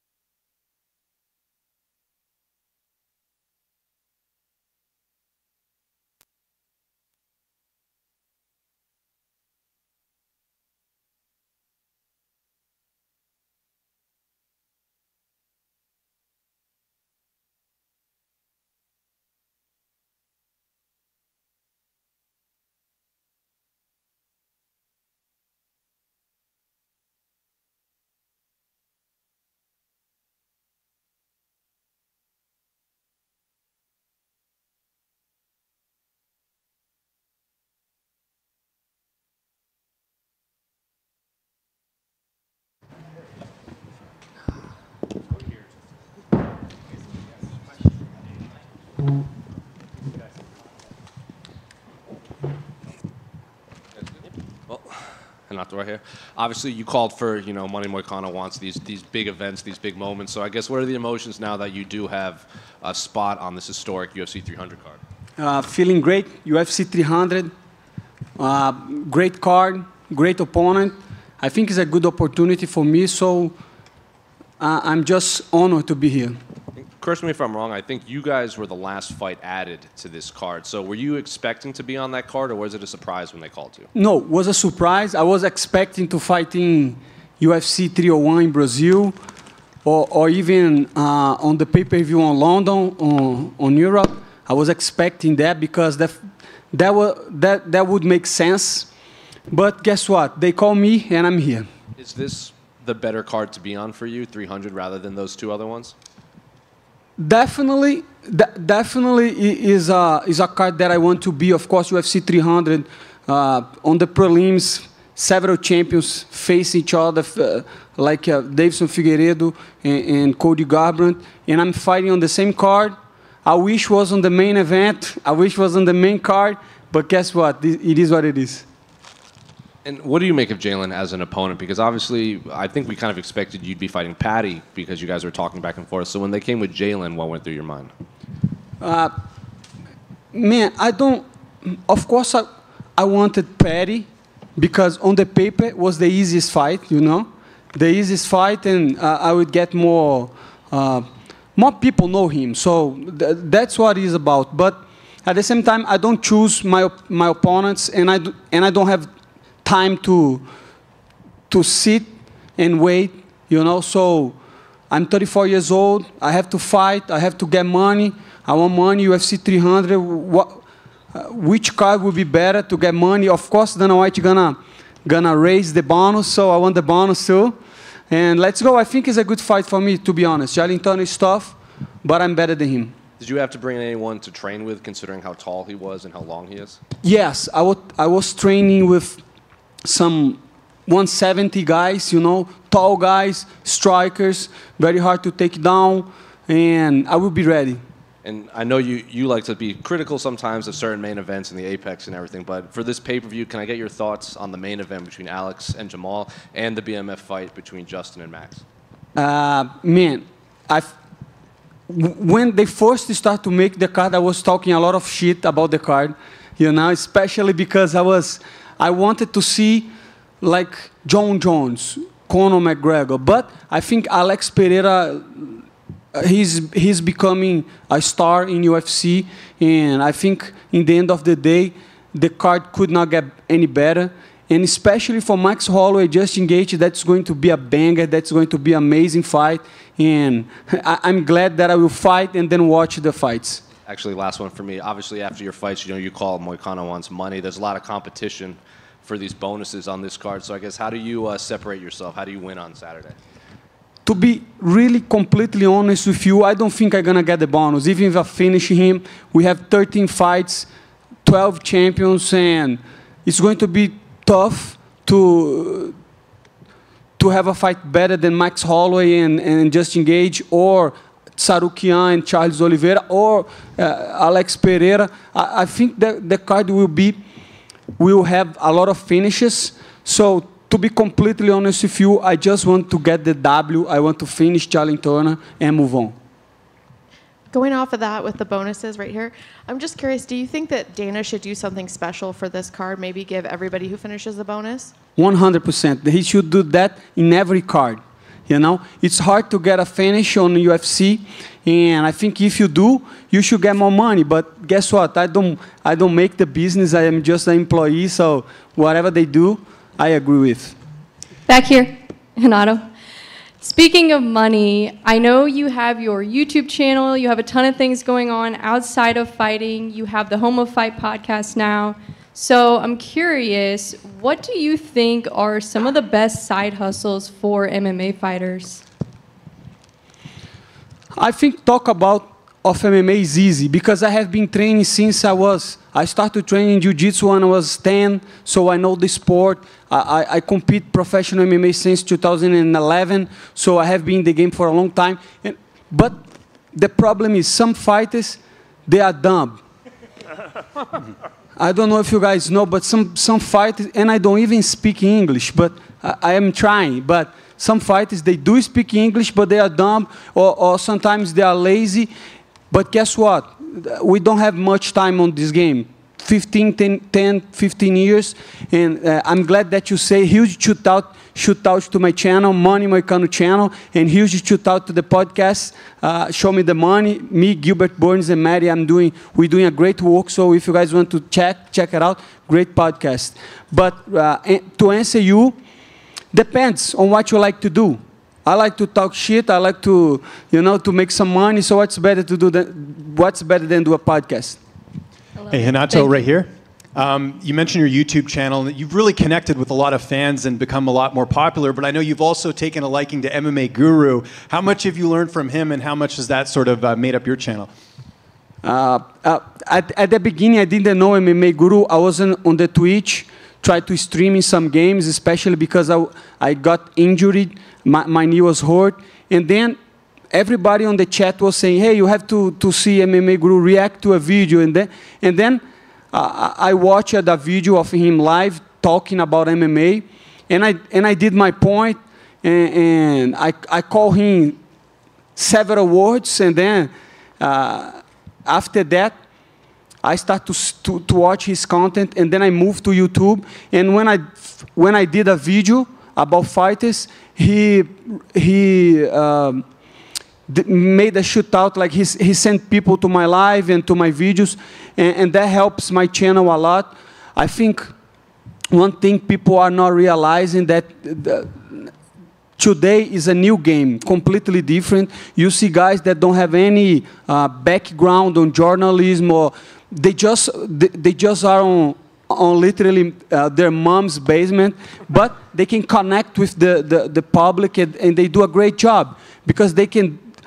Imagine that we're doing this press conference right now, and now you guys have to edit and have to work, and that's very hard. But for a guy on YouTube, he just take the video and talk shit about fighters and give his opinion. So I think YouTube is going to get much more popular in the next couple years. And to be completely honest, he's doing a great job. You like him or not, everybody's talking about him. Is that something you'd want to do after your career's done, is do that full time, is just do YouTube commentary? I want money. If I make money on YouTube, that's good. If not, I will try something else. But of course, I like to talk about MMA. It's easy for me to do the videos. I like to connect with the fans, and I like the fans like you say, recognize me a little bit more. And I think it's a good situation. And just last one for me, a win over Jalen, especially a finish. Where does that put you in the division? Because Jalen's, fought some really good opponents, got some good wins. He's very good. He's very good. But I will beat him on Saturday, and I will be on the top 10. And then we'll see. We'll see. I don't have an opponent in mind right now, but definitely I want to fight somebody on the top 10. I want to get closer to the title, and I want more money. Renato, right over here. Renato, big press conference tomorrow. A lot of fans love listening to you talk. Do you have anything special planned when you get on the mic tomorrow? Not really. I never try to plan anything, I have my principles. I have something that sometimes I want to talk about. And what I want to talk about, maybe tomorrow, maybe on the fight day, is you have to get ownership of your life. Because back in the day, I used to blame other people for my faults. I used to give excuses for everything. Nowadays, this has changed my life, to be accountable of my actions. If I do something go wrong, that's my problem. If I do something go right, that's my actions too. So I wish people nowadays would care more about the accountability. I think that's my message. And then one more question to talk about what Bree brought up. You have your podcast, Show Me the Money, with Matt and Gilbert. Can you talk a little bit about what you guys do talk about? We talk about money and MMA, and we bring some fighters to to do the podcast we did with Jamahal Hill, and it's a very good show. And if you are a degenerate that loves gambling, Maddie is a gambler, and he's doing a good job. On the other day, he hit a 46,000 parlay with $1,000, so motherfucker is making money. And if you like to your opinions about that, watch the show. It's a very good show, and like the first video, we got almost 30K views on the first video, and I think this podcast will be one of the biggest podcasts in MMA. We still need a lot of content in MMA, not generic stuff, like good stuff, good productions, and we're doing that on Show Me the Money, and Home of Fighting is doing a great job too, so it's a win-win situation for fighters. Thank you. Just a quick one right here. When you talk about MMA and fights with Gilbert and other people like that, do you kind of see another perspective that you might have not seen when you're in the cage? Do you get to learn a bit more just breaking down fights? Yeah, it's different because when you're talking about MMA against a guy that doesn't do MMA or the fighter, you can see different opinions, and definitely that changed my mind in couple fights, and especially if you're talking with a guy that like to bet. It's not like a fighter because let's say Arman Tsarukyan and Charles Oliveira, if I am giving my prediction, I will try to do like on the technical aspect, right? I will say he's good that, he's good here, and I think one or another will win. But when the guy likes to bet, he do like props and finishes on the second round and crazy stuff that I don't like. So just remember, I don't bet. You know, I just go to the podcast and I gave my opinion about fight. Thank you so much.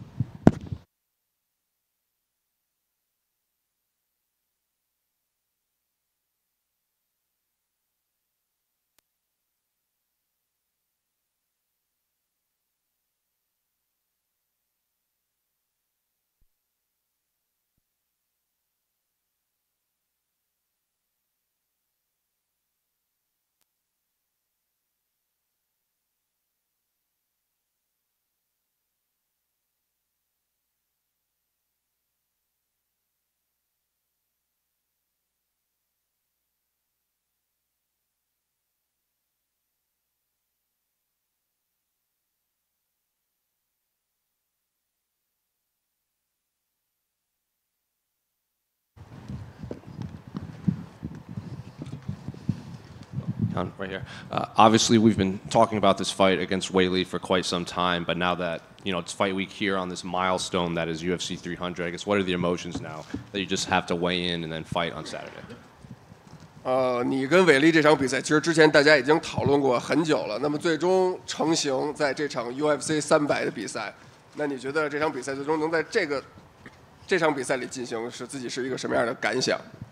我觉得这是我的第一场 UFC 的挑战冠军的比赛，而且我跟张友丽打，这个时间和地点都是最完美的，也是 UFC 300，太完美了。This is my first title fight versus Weili in Las Vegas, UFC 300. The opponent, timing, location, everything's perfect. Well, kind of going off of that, I think a lot of people expected maybe you to fight on that Shanghai card when they had originally announced it, but was UFC 300 kind of always the original date that they had told you? 所以大家之前可能有猜测，你跟韦利的比赛或者你的接下来的比赛会在 UFC 的上海站比赛，但是最终是在 UFC 300比赛。那你其实一直以来，你这个比赛就是你自己锁定的目标，就是想打这个 UFC 300吗？我没有锁定过目标，就是我没有锁定过目标去打 UFC 300，正好这个时机啊，天时地利人和，你能翻译吗？都刚刚好，所以说，对，这个是完美的。No, actually, I never lock my goal or upcoming fight on any location or date or like UFC 300, but we just get here. Either good timing, perfect timing. Yeah, so we just make it happen. Yeah. And speaking of Weili as an opponent, like Daniel Cormier has said, she might be the most athletic fighter he's ever seen. A lot of people think, she's kind of this perfect, well-rounded fighter. I'm curious, how do you view her skill set in there? 所以啊，说到韦利，很很多人都说，包括 DC 也觉得他是最全面的选手，然后也很壮，运动能力也很强。那你觉得跟他相比，你自己是什么样的选手？他确实就是给大家，就是每场比赛打得很精彩嘛，给大家呈现的也是很强。但是我觉得我也很强，我也可以展现最棒的我。Yeah, Willie is a great fighter as her fight she showcased to everybody. But I also believe myself. I'm also a good fighter, completed fighter. I think I will show you guys the best version of myself. And a lot of people, obviously, they point to the fact that this is the first time 2 Chinese fighters are fighting for a title. Do you view the importance of this fight, or do you just view it as another card against a champion and you're going for the title? 虽然大家现在很多说到这场比赛都在说啊，这场比赛中国德比，第一次有中国选手争夺这个冠军腰带。那对你来说，这个重要吗？还是对你来说，其实争夺 UFC 腰带、拿到 UFC 冠军是更重要的事儿？我觉得都重要，但是让我选的话，还是拿到冠军是最重要的。Yeah, both the China versus China and get the UFC title are important to me. But if you let me choose one, which one is more important? Get the title. And last one for me. Can I get your thoughts on the main event between Alex and Jamal and the BMF fight between Justin and Max? 那你预测一下另外2场腰带战吧，那个佩雷拉和希尔，然后霍洛威和盖奇。盖奇和霍洛威的话，我喜欢盖奇，他的打拳我特别喜欢。完了，我选盖奇，完了还有佩雷拉。So for Justin Gaethje and Max Holloway, I would pick Gaethje because I like his boxing. So yeah, I think Gaethje can win. And for the main event, Pereira. Yan, last time we spoke, after your last win in May, we talked about this potential title fight, and you said that the people in China maybe don't support you as much as Wally. Have you felt that sentiment change now that this is booked, now that you're in this title fight? Like, do you feel like people are coming around to you at home more than they were before? 去年5月你赢了安德拉德之后呢，他问过你就接下来如果冠军战打韦利会怎么样？然后你也提到了，可能中国的粉丝可能更多人会支持韦利。那现在你觉得大家这个支持度，你们2个相比有什么变化吗？还是怎么样？没有变化，还是更多人支持他。但是我有我的家人和我的朋友，还有我的教练团队支持我。Nothing has really changed. Still more people support Weili, but you know, I have my family, I have my team. All the people, my people, will support me. To me, that's enough.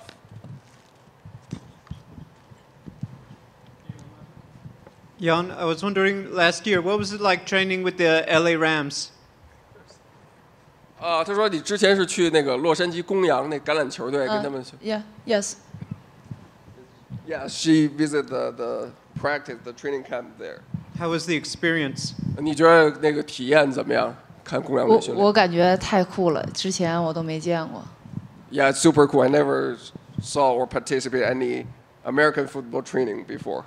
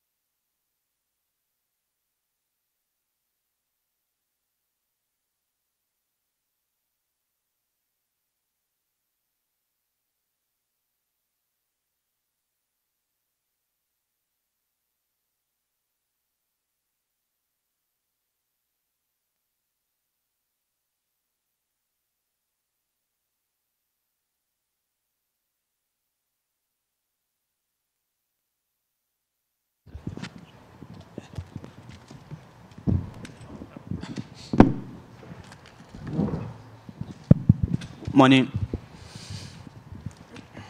Take over here. Obviously, a massive card here at UFC 300. I feel like you've kind of become one of these fan favorites. So when they announced this, that you had been on UFC 300, people were excited. But I guess for you, what does it mean to be here at UFC 300? I believe the only Mexican on this card.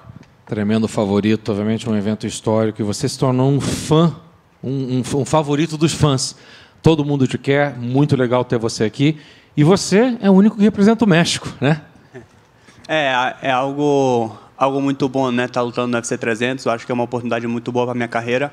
Ainda mais pelo pouco tempo que eu levo dentro do UFC. Então, acho que eu tenho feito as coisas bem. E poder representar o Brasil e também ser o único representante de habla hispana aqui representando o UFC 300, isso me senti muito grato. I think it's a great opportunity, such a great event, and a great opportunity for my career. So that means that I've been doing things right, especially with the short time that I've had in the UFC, and to have the opportunity to represent not only Brazil but also be the only representative of Spanish-speaking country. So I'm very happy and very grateful. Well, to kind of go off of that, you had a lot of fights before you even got into the UFC, and now you're fighting in Madison Square Garden, now you're fighting UFC 300. Did you think that you would kind of rise in popularity this quickly in the UFC? E meio que montando em cima do que você falou, você teve muitas lutas antes do UFC, de repente você chega e você já está lutando em Madison Square Garden, já está lutando no UFC 300. Você imaginou que essa ia ser a tua trajetória? Então, acho que tudo tem acontecido muito rápido, né? Para mim também foi uma surpresa, mas como eu bem mencionei na pergunta passada, eu acho que eu tenho feito as coisas bem e isso tem me trazido até aqui, né? Então, acho que muito só agradecido com o UFC por todas as oportunidades que me está dando, e eu sou um cara que trabalha duro todos os dias para lograr essas oportunidades. Listen, there was a surprise to everything happened, but as I mentioned and as my last answer, like this is I do think that I've done a lot of things that means I've been doing a good job, and that's what brought me this opportunity. So just again, very happy and very grateful for the UFC to have given me this opportunity. When they came to you with a name like Sadiq, did you like that matchup, and what do you think of his skill set? Quando chegaram para você com o nome como Sadiq Yusuf, falaram assim, pô, gostei desse casamento. O que você achou da oferta, do nome dele? E como é que você vê o casamento dessa luta? Pode falar em espanhol? Claro, como você quiser. Pues a mí me gustó mucho. A mí me gustan las peleas más difíciles de la división. Yo creo que si alguien quiere ser el campeón, pues hay que pelear con los más duros de la categoría, ¿no? Entonces, ese es mi objetivo. Ese es pelear con los más duros. Yo recuerdo que el año pasado hice una entrevista y me preguntaron con quién me gustaría pelear, y yo dije que justamente con Sodiq o con Alex Cáceres, y me llegó la oportunidad de pelear con Sodiq, y pues bueno, me gusta la pelea, estoy listo para eso. I really like the opportunity. Actually, I like the fight because, I mean, he's a tough guy, one of the best guys in the division. And I said this, if you want to be a champion, I mean, you have to fight the biggest guys and the toughest guys in the division. And actually, last year, during the interview, people asked me, who would you like to fight? And I said, Sodiq or Alex Cáceres. And there you go. They got me him. So I'm very happy about the opportunity. Why specifically did you like the matchup with Sadiq at the time? ¿Y por qué entre los dos, o sea, específicamente te gustaba, cuando te preguntaron en la entrevista el año pasado, por qué te gustó Sodiq específicamente? Pues Sodiq justamente por eso es uno de los peleadores más duros de la división. Es el peleador que nunca ha sido finalizado dentro de la categoría. Las únicas 2 derrotas que tiene ha sido por decisión para una de las leyendas del deporte como Edson Barbosa y pues Arnold Allen, que es el número 7 de ranking. Yo sé que es un peleador que va para adelante buscando finalizar sus peleas y eso es lo que me gusta. I think you talk about a guy who's never been finished in the UFC. I mean, he's got 2 losses, one of them to a legend in the game, and that's Barboza, and one has been 7th in the ranking. I mean, this is a guy just a tough challenge, and that's the type of stuff that I like. Did you know he's a voice actor for Disney too now? ¿Y sabías que está haciendo voice acting, o sea, está prestando su voz a películas de Disney ahora? Sí, algo así vi, pues la verdad es que bueno por él, ¿no? Lo felicito pues por ese gran logro que tiene. O sea, es algo que yo creo que nosotros peleadores siempre nos gustamos algo aparte del deporte, ¿no? Entonces, si a él le gusta prestar su voz para las películas animadas, pues que bueno, feliz por él y pues lo felicito. But yeah, I've seen it, and I'm very happy for him because, you know, for all of us fighters, I think all of us have interests outside of the world of fighting. So if he had the opportunity to lend his voice to animated features, I'm very happy for him, and I congratulate him on it. And last one for me, can I get your thoughts on the main event and then the BMF fight between Justin and Max? Y obviamente, mi última pregunta, mi parte de José, pensamientos generales de la pelea estelar entre Pereira y Hill y también el BMF entre Justin Gaethje e Max Holloway.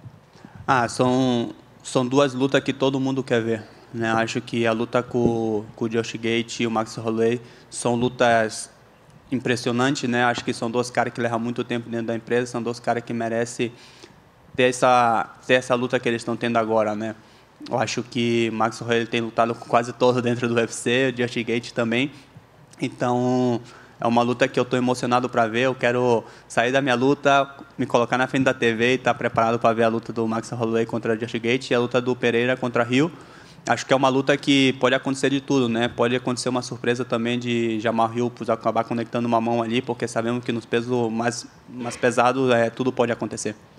I think, the fight between Gaethje and Holloway, you talk about two guys that have been around this organization for quite some time, giving us great fights. Max Holloway has pretty much fought everybody in this company, and Gaethje's been around too, so it's a fight that, I'm emotional about this one. I really want to finish my fight and be able to watch that fight, so I think everybody should be expecting a great fight. And actually, for Pereira Hill, this is a fight that a surprise could happen because you never know if at one hand, Jamahal could connect his hand. The heavier you get, the more the opportunity of one hand just changing the game. So anything can happen.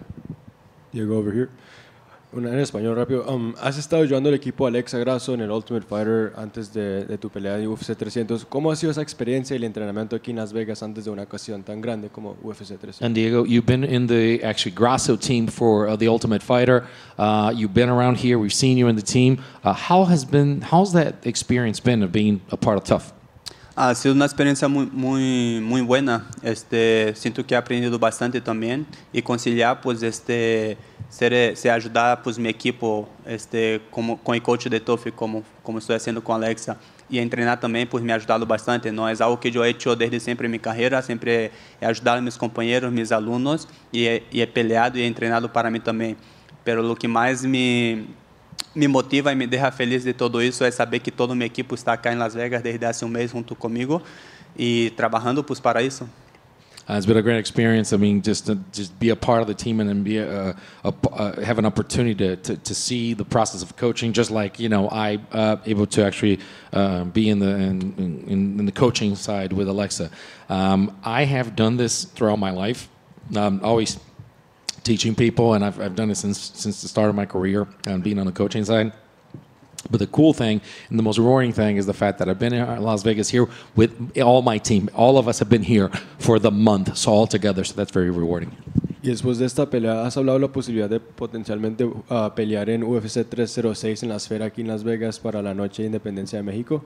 And after this one, have you talked about the opportunity, or have you considered the opportunity of fighting here, 306 September, Mexican Independence Day at the Sphere? Creo que sí, o sea, es lo que busco, ¿no? Yo busco las grandes oportunidades. Si el UFC me da la oportunidad de pelear en la esfera, en el UFC 306, pues yo estoy listo, la verdad, pues representar todo el pueblo brasileño y pues también toda la gente de México, que pues es el Día de la Independencia de México, para mí va a ser algo muy significativo. Of course, I'm always looking for good fights, looking for great opportunities, looking for the big ones, and that's a great opportunity too. And if the UFC comes calling, for me to have the opportunity to represent Brazil and also be there for the Mexican people, representing Mexico in such an important weekend for Mexico, to be awesome. Y última para mí, ¿cuál es tu mensaje para todos sus aficionados latinos que van a ver tu pelea este sábado? And a message to all the Latin American fans that are going to be watching you on Saturday? Não, pues já sabem, pode esperar de Diego que sempre vai para adelante buscando finalizar suas peleas. Esse é meu objetivo. Graças por toda a gente de Latinoamérica que me apoia, a gente especial em México. Pues bueno, aqui estamos para representar. Well, you're going to see a Diego that's always pushing forward, always looking for the finish, always giving his all. And also, thank you so much for the support. We'll always be there for you. Diego, aqui. A gente tem o Charles e o Poitin, né, no card junto com você. E como todo mundo falou, você já é um potencial astro, quem sabe astro do UFC, campeão. O que você consegue O que você acha que você pode aprender com a história do Charles e do Poatan dentro do UFC que você pretende seguir na tua trajetória? And you're on the same card as you are. You have Charles Oliveira and you have Alex Pereira Poatan. Everybody already considers you a star, and you're becoming a bigger star by the day. So what can you learn from the stories and the history of Charles Oliveira and Alex Poatan for your life? Acho que a gente pode aprender muito, né? São dois caras que inspiraram bastante pessoas dentro do esporte, né? No Brasil em geral. Eu tenho a oportunidade de conhecer o Poatan desde 2015. Um tempo que eu morei em São Paulo, a gente pôde treinar um pouco junto também. A gente se conheceu lá. E o ano passado ter a oportunidade de lutar no mesmo card que ele no UFC 295 foi algo incrível, né? Eu pude encontrar ele aí várias vezes dentro do hotel. A gente trocou uma ideia, conversou e logo também pôs o Charles, né? O Charles, todo mundo sabe a história do Charles, é um cara que tem batalhado bastante para conquistar tudo que ele tem hoje, né? E ter esses dois caras como referência para mim é algo muito bom. É algo muito bom, algo que me motiva bastante também. Eu me espelho neles porque eu sei o que eu tenho passado na minha vida também para ter tudo que eu tenho agora. E estar hoje aqui compartilhando a carteleira do UFC 300 com eles é algo incrível para mim e muito feliz, cara, muito feliz dessa grande oportunidade e espero poder fazer jus com o que o pessoal tá projetando para mim no futuro. These are guys that have inspired people in the fight game, and you know I've had the opportunity to actually just kick it around with Poatan. I met him back in 2015. We trained together. So when I was in São Paulo, I trained with him. I had the opportunity to fight in his same card as his 295 in New York, and actually we were able to exchange some words. And I mean, just such a great guy. He's becoming a star, a bigger star every day. And about Charles, everybody knows the story of Charles. I mean, all the stuff that he's gone through, all the things that he did, and how much he's battled to actually get the things that he did. I know myself. I know how much I've battled and what I've had to go through to have to conquer and to get the space and where I am right now. And all I want is, I mean, obviously these guys are such an inspiration. I hope to continue my path just like them. They are, and I hope to do justice to what these guys have been doing for us. Thank you, guys. I promise the next time my request in English.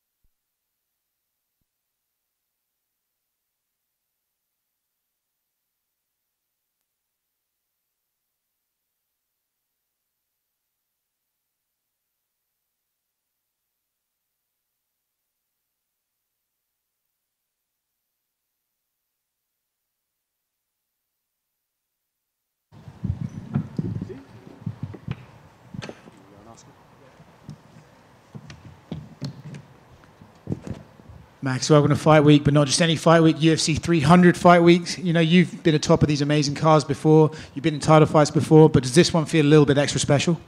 For sure, you know, first things first, you got to ask Conor, what are you laughing about on your comment, brother? Yeah, I did see that. I didn't know what to... Yeah. Go ask him, what are you laughing about? Hopefully he can get Lucky Charm shorts or something. Good for him, you know?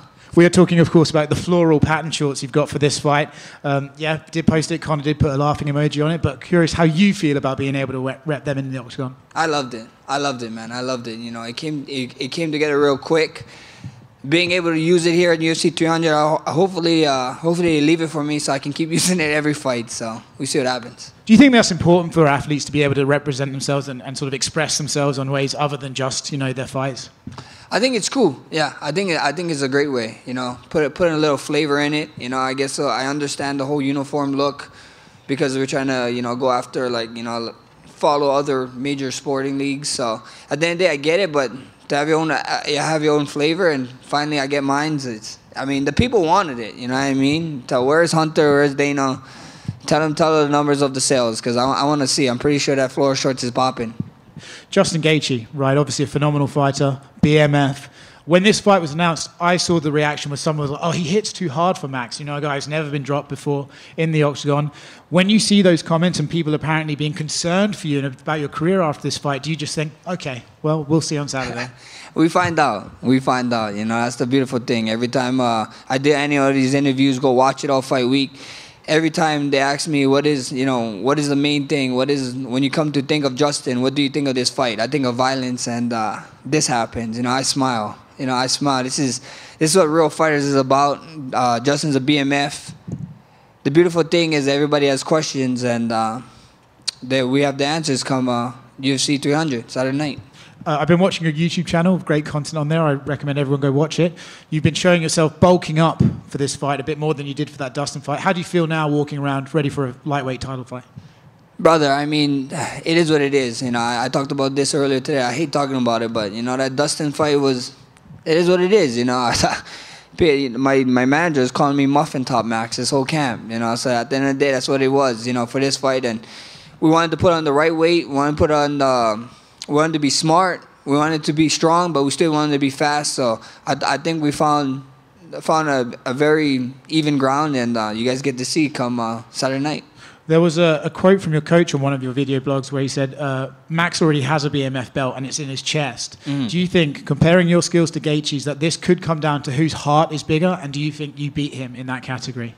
We see what happens, you know. We see what happens. I think a true BMF is a guy who, you know, who's willing to fight and go in there like gladiator days, you know. And he said it before. If he was, like I said, when I'm a gladiator, he said in gladiator, he would have fight to the death, you know, in a Coliseum. So the beautiful thing is we get to find out, man. We get to find out. Attrition is going to be a big thing in this sport, I believe, in this fight with him, and we get to find out.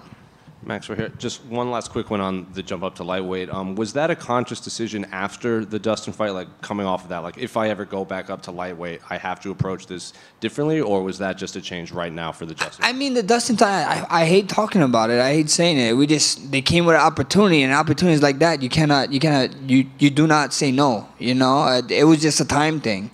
With the Justin one, I think it was like 6 weeks or whatever, and if you count down the 2 weeks that you kind of come down from training week, that's like a 4 week, you know what I mean? So at the end of the day, real fighters stay ready, like I always said, and I felt like I was ready. If you go watch that Dustin fight, there's a couple of things that I had to change, and, you know, the outcome is different, you know what I mean? And now we had 10 weeks, 10, 11 weeks, I don't know what it is for this fight. You guys get to see the difference, you know? A lot of people like looking in the past. A lot of people like searching for stuff. They keep forgetting what's right in front of them, you know? And you guys are going to see come Saturday night. Justin has obviously famously declared himself the most exciting fighter in the UFC. I'm curious, do you agree with that, or do you kind of put yourself above that? I mean, how are you going to disagree with him? The guy had, 12 fights in the UFC, 12 bonuses? Brother, that speaks for itself. It is what it is. I'm just excited to be sharing the octagon with him come UFC 300 on a big event like this. When you got a card like this, the spotlight like this on us, being the people main event already, you know, I think we can still show the UFC pushing. Every time I see an ad on UFC for UFC 200, it's me and Justin.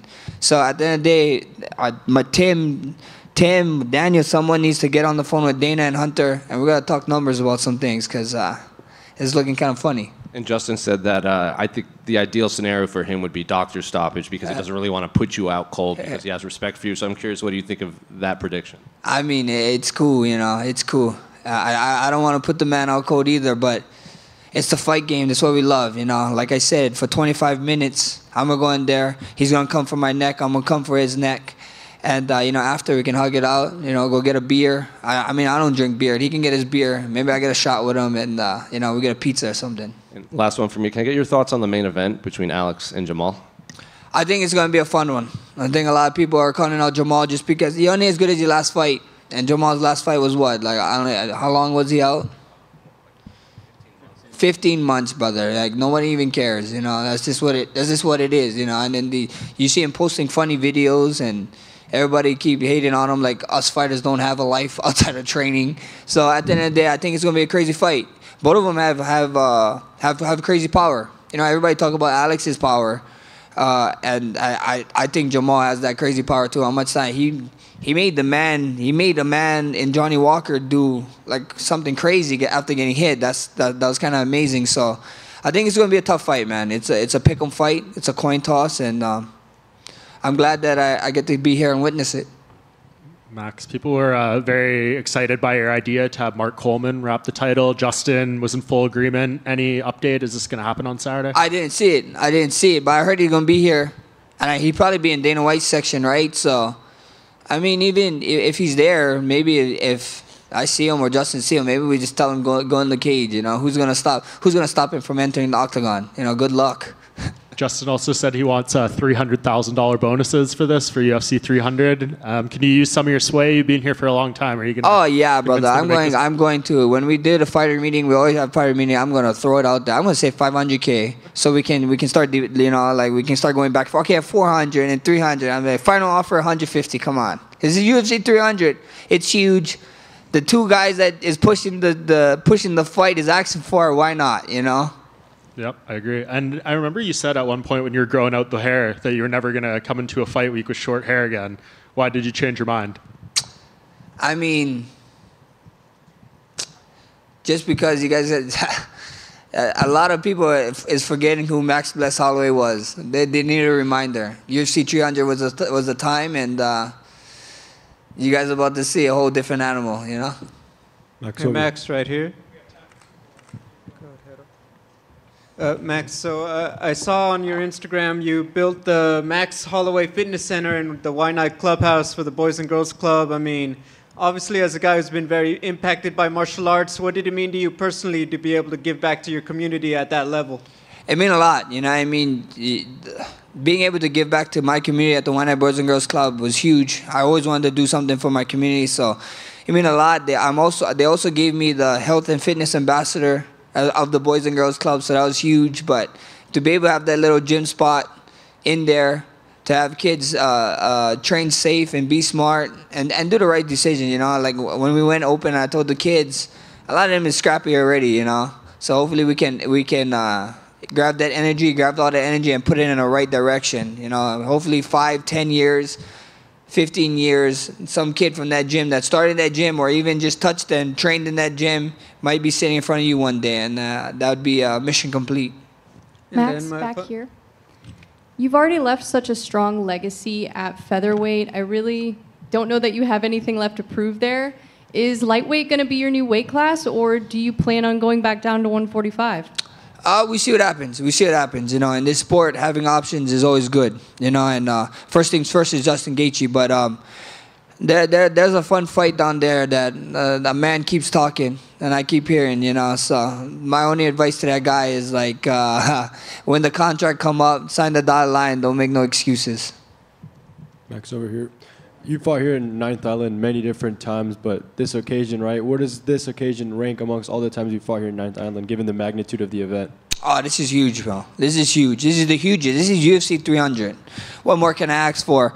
Like I said, every time we fight in Hawaii, you guys, every time we fight in Las Vegas, the Ninth Island, you guys see all the Hawaiian flags.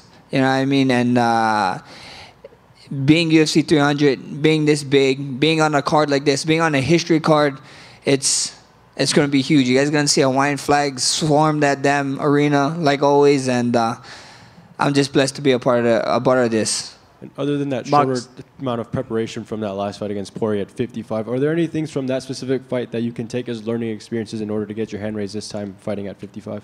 Not really, man. Dustin and Gaethje is two different animals, you know, two different beasts, two different fighting styles, two different stances, so, and two different ways of attack. So we see what happens, you know. I feel like I'm a vet in this game. I fought a who's who, and at the end of the day, this is another guy up there that I got to figure out when I get in there. So we find out UFC 200. Max over here. So if you get BMF title, probably next matchup for you is new champ Ilia Topuria. And what do you think about that? Questionable. That's it. Questionable. That guy, everybody keep asking me, what do I think of Topuria? Yeah, fighting Topuria. He's questionable. I'll fight him. You go ask him that question. Ask him that question about me. At the end of the day, UFC, I always wanted to fight for the title. I always want to do this. A lot of contenders, they gave me a lot of up-and-coming contenders, and then there's one that didn't come up towards my way. So you can ask UFC about that. You can ask him the question.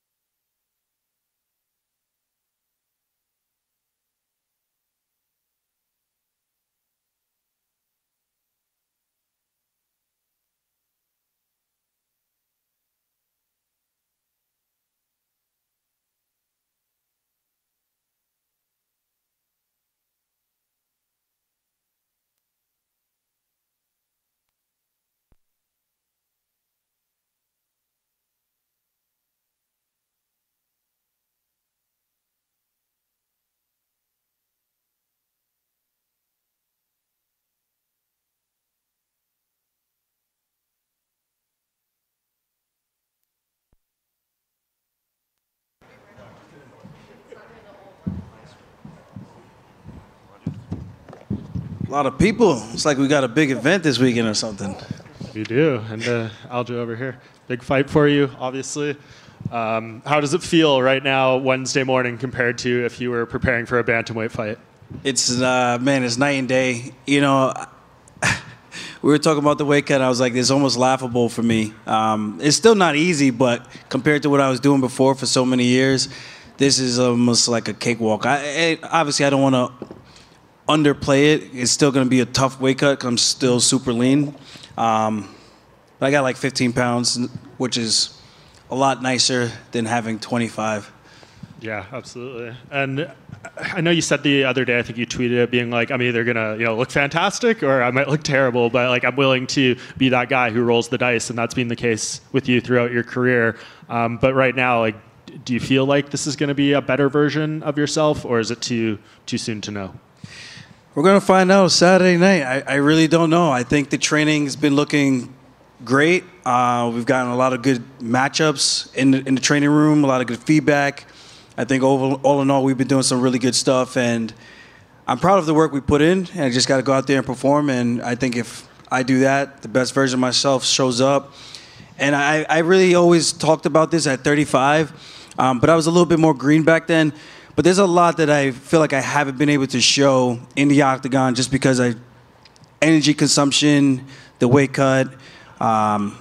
I think now we're going to get to see a lot more of the flashy stuff and get back to the real funk. And facing Calvin Kattar, who's long layoff, serious knee injury, you're never shy to throw an oblique kick, shoot for a takedown, things that you would assume would test the durability of his knee. Is that something you think about? Like, where is this guy going to be at physically? Nah, hopefully he's healed up, man. I don't wish any injuries or anything like that for any of these athletes. It's hard enough trying to win a fight in the UFC, you know what I mean? So hopefully Calvin's 100% coming into this with his knee injury, and I'm going to do what I got to do. I'm not trying to maliciously attack his knee. It's like, oh, I'm going to destroy your knee. Like, nah, I don't have any intent like that. I'm just going to use my grappling, use my kicks, use my punches. I'm fighting him everywhere and anywhere the fight goes. And where does a win here kind of put you in this division, do you think? Do you think there's any chance with Max doing this BMF fight, Volkanovski potentially wanting to take some time off? Could you backdoor your way into a title shot with one win? I think so. I think if Max goes out there, he wins. I think I go out there and I win and I look good doing it. Ilia Topuria already said what he said. He said there's no challengers, so why not just skip the line instead of getting in the tough gauntlet of a queue. The UFC, they do what they want, right? So if they offer you a title fight, you'd be kind of crazy to tell them no. So if I go out there, do my job, I look good on a huge, massive card, I think the rest will take care of itself. I was right here. Just even outside of fight camp, is just life better in general? Not having that massive weight cut to 135, even when you're not preparing for a fight. Yeah, stupid questions don't irritate me as much. So it's a lot nicer. I could talk to my friends and family. I'm in a group chat and they're like, "Wow, you're talking on a Monday?" And I'm like, "Yeah, he's like 145 hits different." I'm like, "Yeah, very, very different. It's night and day. It's not even comparison. Like normally, on this Wednesday, I would need to be about 145 pounds in order to be in striking distance. This morning I was 154.2. So it's kind of, like I said, I don't want to underplay it, but it just feels like, I don't want to say cakewalk, but it's a lot easier, nicer, and I can enjoy life a little bit more, which I think will give me some longevity in the sport a little bit more than 135. Back in the day when Dustin made the jump from featherweight to lightweight, he said it took maybe a fight or two to feel like an actual lightweight rather than just a featherweight that stopped cutting weight to get to lightweight. Do you feel like an actual featherweight in there, or do you still kind of feel like just a bigger bantamweight? I don't know. I'm not going to know until I get in there with Calvin. I mean, I've been sparring with big 45ers, Julian Erosa, Dennis Bazookia, Anthony Delemy, Kai Kamaka, Danny Gay. I've been getting some good rounds. Timmy Kwamba, who just got signed. And these guys, they're not small dudes. So I like to think I've been having some pretty good rounds, some pretty good looks. And I think that gives me the confidence, I do think Calvin might look at me like, oh, it's the little guy coming up. But this little guy is strong, so we'll see. I don't think he's overlooking me. I'm not overlooking him. I think it's a tough fight for both of us, and it just comes out to who shows up on the night. And I think I saw an interview where you said you expected maybe a top 5 guy right away, but Calvin was the name they gave to you. Was there any thought of maybe waiting for those other featherweight fights to play out, or was kind of the allure of UFC 300 that pulled you to this fight? Definitely UFC 300. But to wait, I'm only getting older. I don't want to wait much longer. Like even my last fight, I asked for just an extra month so I could heal up my injuries first before getting into a training camp and trying to makeshift the training camp. You know, but that's come and gone. I'm already feeling like this was too long of a layoff. I think I had 3 grappling matches in the time off. You know, I like to be active. There was a point in my career where I had 5 fights in 1 calendar year in a 12-month span. You know, so I think this is the start of something fresh and new, and I'm looking forward to being active as long as I'm injury-free, being active and competing as much as I can, try to make as much money as I can, and hopefully fighting for a world title by the end of this year. And the featherweight division obviously has a lot of high-level strikers, but they also have guys like Brian and Bryce Mitchell and Mavzar, who are all high-level grapplers as well. So do you think just the addition of you to this division, do you kind of put yourself at the top of that as like the better grapplers at 145 now? Yeah, I'm not going to toot my own horn. I think I'm pretty good, and I think those guys think they're pretty good. I think our grappling is just a little bit different the way we use it.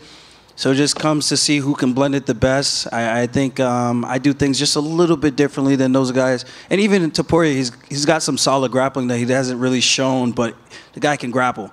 You know, I'm not naive to knowing who's the best grapplers in this division. And with that said, I let the fans decide who they think is the best grappler and go from there. And last one for me, 2 quick ones. Can I get your thoughts on the main event and then the BMF fight between Justin and Max? Main event, man, that's a tough one. You know, but I'm rolling with my guy, Jamahal Hill. I think that's a really tough fight. Obviously, he's coming back from a big injury. Poatan is on a huge wave right now, and he's got the momentum. Of course, Jamahal just had an injury. He never lost the momentum. So it's going to be fascinating to see who imposes their game plan first. I think Jamal's better when it comes to striking with the hands. I think Poatan's got some really good calf kicks that Jamahal just needs to be careful of. And I think if he can negate that with his reach, switch stance, I think it should be a good night for him. And if he wants to grapple, he can actually grapple. I don't know how good Pereira's grappling is or his wrestling. I think that's going to be the difference in that fight. And then you got the BMF belt. You got the volume of Max Holloway. I hope he gets back to his kicking. It would be nice to see him use all his tools in this fight because Gaethje's coming out with those kicks. Gaethje hits hard. And I don't know. That's a tough one. I like both those guys. I'm fans of both of those guys. You know, I watch them as often as I can. I've gone back. I've watched Max's UFC debut all the way to his last fight, you know. Just studying, doing tape, even before I was even thinking about coming up to 145. It's just, I like to see good technique, good MMA, and what better guy to watch than a guy like Max and Justin Gaethje. Hey, Aljo, over here. Just quick question. Oh, sorry. Other than the change of weight class, are there any different things you're going to approach when you're looking at your featherweight tenure when you see those upper echelon guys at 45 compared to the roster at 35? Wait, so what's the question? Are there any things you're going to approach differently now during your 145 tenure when you see the top echelon of guys at the 145 roster? Approach differently? I don't think so. I mean, still study tape, be a student of the game. I'm not planning on changing any of those things that help get me to the top of 135. I just got to continuously be me and just have the confidence to do what I do in the training room and let it fly on fight night, and I think good things are going to happen. Looking at the upper echelon, it's a stacked division, especially when you get to the top of 145. There's some real good talent there. It'd be interesting to see how I match up with those guys. And I have to ask, you've made it clear for a bit now that you wanted to eventually make this move up to 45. So did it sting a bit knowing that the O'Malley fight didn't go your way, seeing that potential fight that could have happened maybe between you and Volk at the time when you were both champs at 35 and 45? Oh, 100%. I'd be lying if I said it didn't bother me. You know, it's not like O'Malley's a bad fighter. I think he's a really good fighter. I just think the timeline was very fitting for him, and as a champion, you know, it would have been nice to have the time off that I requested. But, you know, things happen behind the scenes, and at the end of the day, I signed a contract. I thought I could pull it off. I came up short, and the better guy won that night. So it is what it is. I would like to get that one back, especially if I can win the belt at 145. He's talking about, I want to go get the jet and go to Spain. Like, bro, worry about Marab first, and let me worry about Calvin. If I get through Calvin and I can win the belt again, I would love to get that one back on that skinny guy. I would love to get that one back.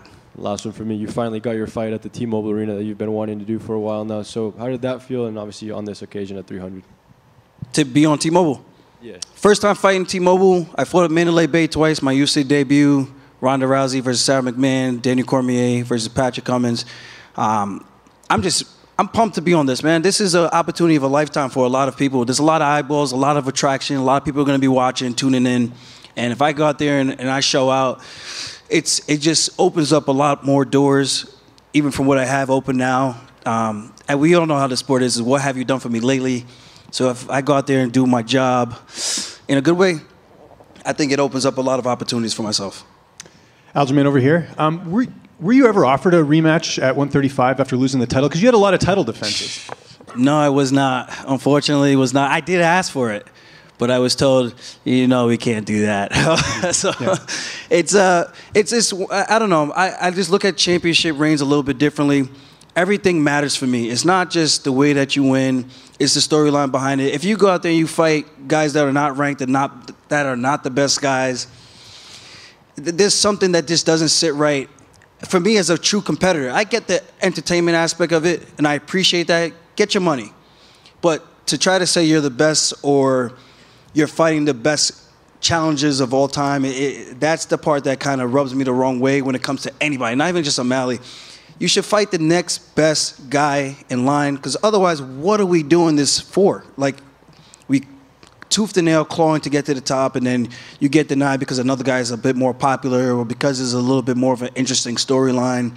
Like, I get the business side of it, but the athlete side of it, it stings a little bit, So hopefully Merab rights the ship, which I think he will, and just go from there. I'm not bitter about it. Like I said, O'Malley just took an opportunity that the UFC gave him, and he made the most of it. And unfortunately for me, I was the sacrificial lamb, but it is what it is. Are you ever worried that could happen again in your career? No, because next time when I say no to my manager and to my team, just no. When I say no 10 times and then eventually I wilt, I succumb to the pressure a little bit, and at the end of the day, I'm a grown-ass man. I made my decision. I live with it, but I know if that opportunity came again, I just want to do it. I know what makes me happy. I know what the mindset I need to have to go into a fight, and I don't think anyone should be fighting unless you're 100%. I think that's why Izzy took a break, because it does take a mental toll on you, And just last thing on 135, what do you think about Umar Nurmagomedov in the division? It looks like he's going to fight Corey Sandhagen next. Do you feel like that is a tough matchup for Corey? Yeah, it's definitely a tough matchup. Umar's a stud. Corey's a stud as well. I think the striking aspect is going to play out, because I don't know if Umar's going to be able to get Corey down as easily. And I know he's good when he gets on top. He has really good top pressure, really good control. He's a strong dude. It's just whether or not he could do that to Corey Sandhagen, who moves a lot. Not an easy guy to take down. I think for me, I fought him at the Apex, so I kind of had it a little bit rigged, right out of the gate. But in a big cage, maybe it's a completely different fight. So I don't know how Umar handles that. But he's a good wrestler. I think he will have a good game plan, and I think Corey's going to have a good game plan as well. Oh, sorry, just last one for me. I know Calvin has done some training in Vegas before. Had you ever trained with him before, or at least crossed paths in the gym? Calvin, Caden, and I actually trained when I was an amateur. I'll let him talk about that. But I was an amateur. I think he was an amateur or a pro. I didn't know what the hell I was doing. I was doing a lot of stuff I saw on YouTube videos, and it happened to work. But that was 2009 or 10. So we haven't gotten the chance to train again. I would have loved to. I always thought I was going to fight his teammate, Rob Font. I think I trained one of his other partners, some skinny guy. I think he also fights at 45. We had some light sparring in Nashville when Dennis Bazooki had made his UFC debut and I flew out. But I don't know. I mean, I kind of know what Calvin brings to the table, but we trained that one time, and that was years ago. He's a completely different fighter. I'm a completely different person as well.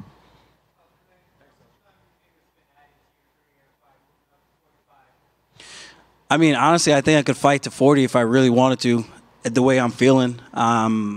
Will I do that? Hopefully not. Fighting at 40 just seems like everything just hurts. Leg kicks hurt. Everything hurts just so much more. It takes a lot longer to heal the older you get. You don't bounce back the same. Yeah, We'll see. We'll see. I definitely think I got a little bit more in the tank now. We'll see how this fight goes, and then I can make an educated decision on how much longer I want to do this. It's going to be sad. Sad song. Thank you guys.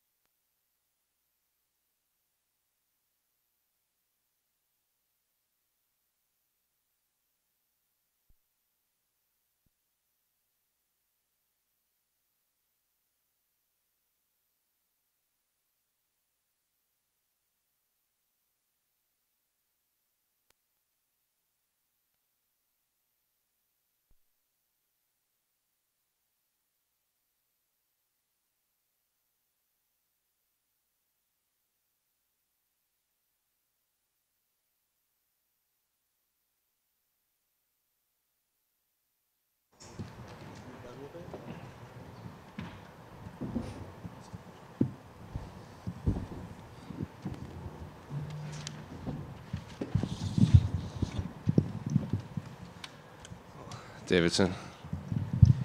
Hello. Hello. Hi. Good English. Obviously, a big marquee event here, UFC 300, and you and Cody are kicking off the card. So I guess what are the emotions now that fight camp is done and you just have to weigh in and fight on Saturday? Evento importante, você e o Cody estão abrindo o evento no sábado. Basicamente, não tem muito mais que falta para essa luta, é só passar pela pesagem e lutar. Como é que você está sentindo? Eu estou me sentindo muito bem. Graças a Deus, bem dizer, já bati o peso, né? Agora é só assistir como ele se movimenta, para onde ele anda, que horas ele volta e para que dê tudo certo a minha estratégia na luta. Now, feeling great. I pretty much hit weight already, so now it's just a matter of starting to see. Analyze him a little bit, study him, see how he moves, see what time he comes back from his activities and stuff, and just see if the strategy that we put on Saturday is going to work. Cody was in here earlier, and he said he called you out, and his words were, he doesn't want this fight, let's make that clear, speaking of you. So I guess, is this a fight that you wanted, and when they approached you with Cody, were you happy with the name? Cody estava aqui pouquinho antes, hoje, e falou assim, ele meio que deu uma intimada em você e falou, ele não quer lutar comigo, ele não queria essa luta. Então, o que você acha do fato de ele ter falado isso logo cedo? Talvez seja... Sim, sem palavra para o que ele falou, entendeu? Para mim, eu luto com qualquer um, eu estou aqui na organização, aqueles que colocarem para lutar, eu agradeço pela oportunidade, né? E tenho certeza que sábado vencendo o Cody Garbrandt eu vou ter a maior chance da minha vida, né? Eu tenho certeza que a organização vai olhar com carinho para mim e vai ver que eu mereço uma disputa de cinturão. I don't know what to make of that. I don't know what to say. Not much to say except for everybody knows that I will fight anyone. That the organization's seen that I'll fight anybody in this company, and I think I'm just ready to fight on Saturday, because that winning on Saturday means I have the greatest opportunity of my life right now, and I think that the organization is going to see me with different eyes and see me give me some love and give me the opportunity.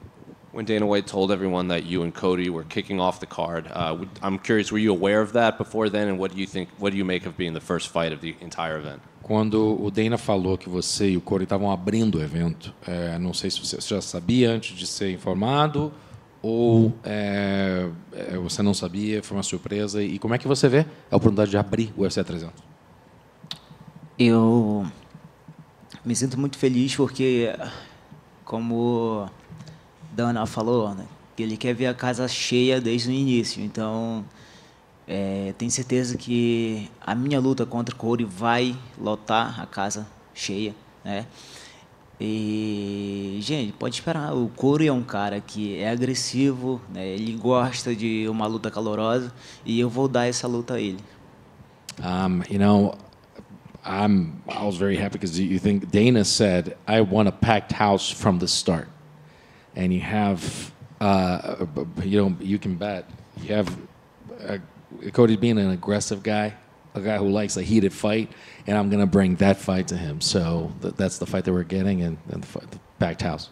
Well, considering your style of fighting and his style of fighting, do you foresee this possibly reaching the judges' scorecard, or do you kind of assume that, you know, someone's going to sleep in this fight? Considerando que tem o teu estilo de luta, o estilo de luta dele, você acha que realmente tem a possibilidade de ir para a decisão, ou nem a gente não vai ter essa oportunidade de chegar para a decisão e alguém vai botar alguém para dormir? É bem difícil chegar à decisão. Como eu falei, ele é um cara bem agressivo, eu também sou. E eu treinei muito strike para essa luta. São 3 rounds de luta, então não tem como a luta ser tão parada, né? Eu espero que ele não fuja tanto de mim. Eu quero que ele pare para a gente fazer a nossa trocação e vamos ver quem que tem a mão mais pesada.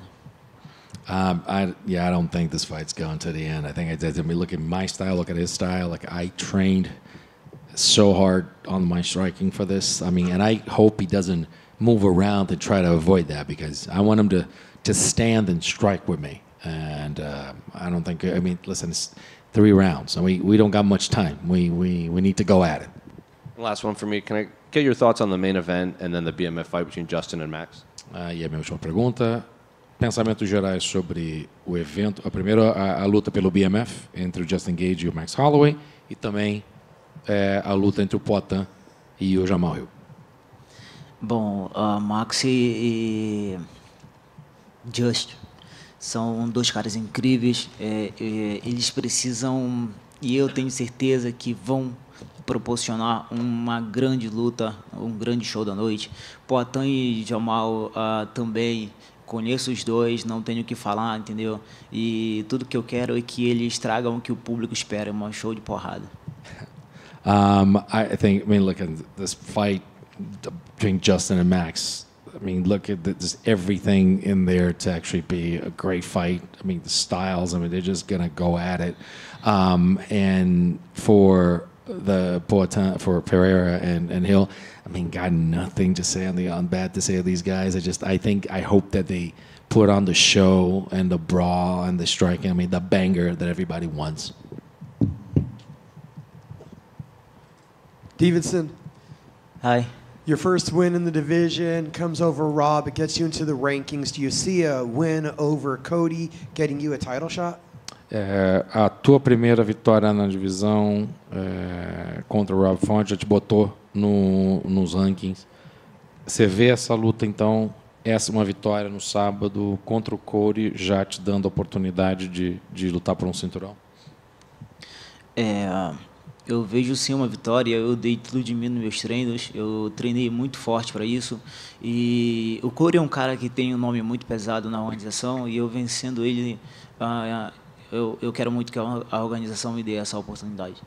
I just, I train a lot for this one. I gave my all in my camp, and I think that Cody's the guy that's respected and seen and by a certain light by the organization. I do believe that after a win like this, I hope that the UFC gives me this opportunity. And one last thing from me, Cody calling you out, do you see it as something that energizes you or is disrespectful? E a minha última pergunta, quando o Cody te intimou e falou aquilo que ele falou, Jamahal, que você não queria essa luta, ou isso é uma coisa que, tipo, como é que você eu sou muito motivado para todas as minhas lutas. Certamente eu estou mais motivado ainda para lutar contra o Cody, que era um cara que, desde da categoria 57 quilos, que eu queria lutar com ele e não deu certo, né? E agora, graças a Deus, deu certo, né? A luta está prestes a acontecer, então eu estou muito empolgado para isso. E o meu espírito é esse, cara. Eu quero proporcionar a luta da noite.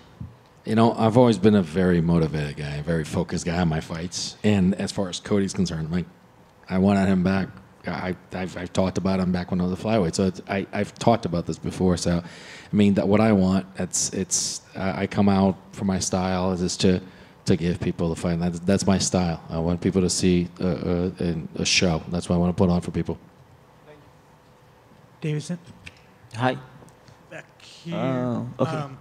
I'm not sure if you're paying attention to the flyweight division anymore, but I just wanted your thoughts on Steve Erceg getting the title shot and him being a relatively new UFC fighter. Não sei se você ainda está prestando atenção nos moscas, mas o que você achou, se você está inteirado de tudo, da chance que o Steve Erceg teve, está tendo agora contra o Pantoja, por lutar por um título, em pouco tempo na organização? Bom, eu achei um pouco precoce, mas tudo depende da organização, né? Se a organização decidiu colocar ele, que seja ele. Mas eu vejo dois caras que merecem uma disputa de cinturão, que estão aí batendo na porta. Eu acho que falta um pouco mais de mídia dos caras, talvez, né? Para que a organização dê essa chance a eles para lutar pelo cinturão, que são dois russos, não me recordo o nome dos caras agora, mas dois garotos que merecem, são muito talentosos. I think this is a little early, but I think if the organization feels that he deserves a chance, so be it. And I just do think that some of the guys that are knocking on the door for that title shot, I think they need more media maybe. I think just they need to push it a little harder. Right now, I mean, there's two Russians. I'm sorry, I just drew a blank on the name, but they're the ones that should be actually having the title shot right now. I just think, but hey, I mean, he's got the shot. He's got it. Thank you.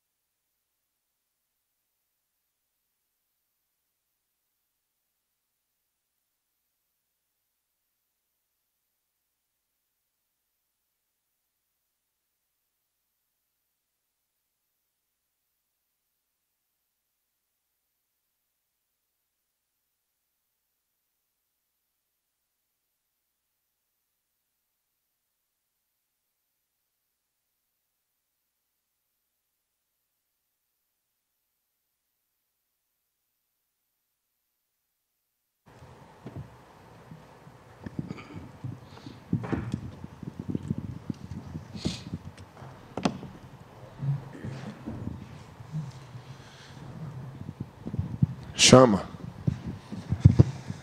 Alex, welcome. A huge fight card once again for you.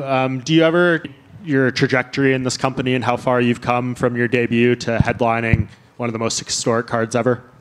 Pô, Alex, aí grande card chegando sabadão aí. Chegou a oportunidade de estar apreciando aí o tanto quão longe você chegou para estar liderando um card desse, sua carreira? Não, com certeza, né? Desde quando eu cheguei aqui, eu acho que eu fui bem recebido, mas agora, pô, é totalmente diferente, né? Cada luta que passa, eu vejo mais o carinho, a confiança, né? Não só dos fãs, mas de todo mundo. É isso.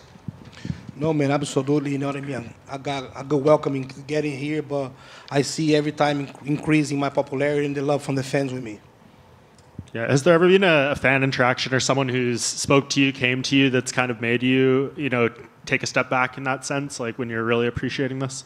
Teve alguma interação específica com algum fã, com alguém que te fez assim, dar passo para trás, sentir, lembrar assim, que te marcou? Eu não entendi. Alguma interação específica, com um fã chegou, algum momento assim que te marcou um pouco, que você lembra? Não, aqui sempre tem algo. Aqui ainda como não saí, a gente não está no hotel, a gente está numa casa, a gente está um pouquinho mais isolado, mas sempre quando estou no hotel, sempre vem muitos fãs, né, falando de histórias, assim, falando de álcool, de bebida, né, sabe da minha história e quer falar para mim que, pô, às vezes parou, né, não bebe mais porque viu a minha história, viu onde eu cheguei e isso motivou muito e eu acho que é onde que me toca. Well, so far this fight week, no, because we're not staying in a fighter's hotel. We actually got stay in a house, but we didn't have too much contact with the fans. But in general, man, always wherever I go, whether it's on fight week and I'm on the hotel, always a fan comes to me and say that they were able to overcome problem with addiction or alcohol, like by seeing his story, by seeing the way that he lived his life, and that is very touch motivating for him. You had the interaction with Jamal yesterday where he had you sign the jacket and stuff. What did you think of that? Were you surprised he came up to you and was so friendly in that moment? Você teve aquele encontro com o Jamal ontem, no qual ele veio pedir você assinar a camiseta, assim, foi bacana com você. Aquilo te surpreendeu um pouco de ter aquele tipo de interação naquele momento? Não surpreso, mas acho que foi bem respeitoso, né, ali naquele momento. E assinei a blusa ali sem nenhum problema. Well, not surprised. He was very respectful in that moment, so I signed the sweatshirt with no problem. And what's just your expectation of what he's going to be like in the fight? Serious injury, long layoff for him. How does that affect the fighter that might be in the cage on Saturday compared to the one you've seen on tape? Qual a expectativa que você tem para ele no sábado devido ao fato de ele estar vindo de uma grande lesão, não sabe se recuperou bem, se não se recuperou? O que você tem em mente do lutador que você vai ver sábado versus o lutador que você já viu nos vídeos anteriores? Eu não estou assim com a minha mente assim nesse lado que está um tempo parado, veio de uma lesão. Eu acho que se ele está ali, né, se ele aceitou essa luta é porque ele está 100%, porque ele sabe da responsabilidade, ele sabe com quem que ele vai lutar. Então, na minha mente, ele está bem e eu vou fazer a minha parte. I'm definitely not with the expectations of him just being sitting out, not training because of an injury. If he signed a contract to fight this fight, he did for a reason. He knows the test that he have ahead of himself, so I'm very aware of that. And just my last question. You weren't able to defend the title at middleweight. What would it mean to you to get a title defense of this belt in this weight class? A última pergunta, você não conseguiu defender o seu cinturão no peso médio. O que significa você estar podendo talvez defender o cinturão agora no meio pesado? Bom, esse é meu trabalho, a gente está ali tentando fazer o melhor, né? Foi o que eu tentei defender o cinturão, perdi, né? Mas isso, acho que não sou o primeiro que acontece isso, é todo mundo ali querendo ser um melhor do que o outro ali, querendo sair campeão, e eu tô com a mesma mente, eu sou um cara muito realista, né? Eu já não entro falando, ganhei, eu sei que eu posso perder, né? Mas a minha mente, eu tô ali para me ganhar. Well, I get there to win, I lost, but you know what I mean, that's part of the game. I don't try to raise not too much high expectations. I got there to fight. I came here with a mindset to win and defend that belt. Alex, right here. Jamal was in here earlier, and someone asked him, because he has a lot of wins over Brazilians, and they asked, like, how are Brazilians this week treating you, the fans? And he said that your fans are a little different than just regular Brazilian MMA fans, but didn't quite get specific. So I'm curious, why do you think your fans are so different from just your casual Brazilian MMA fans? O Jamal veio aqui mais cedo, né? E falou, os caras perguntaram para ele como é que é ter tanta vitória assim contra vários brasileiros e como é que é a interação com os fãs. Ele falou que interagir com seus fãs é uma coisa totalmente diferente do que com outro lutador brasileiro, qualquer outro lutador. Mas não foi específico como. O que você acha que ele quis dizer? Não sei. I don't know. Did you take anything away from Jamal calling Israel or Israel calling Jamal to offer some advice ahead of this fight?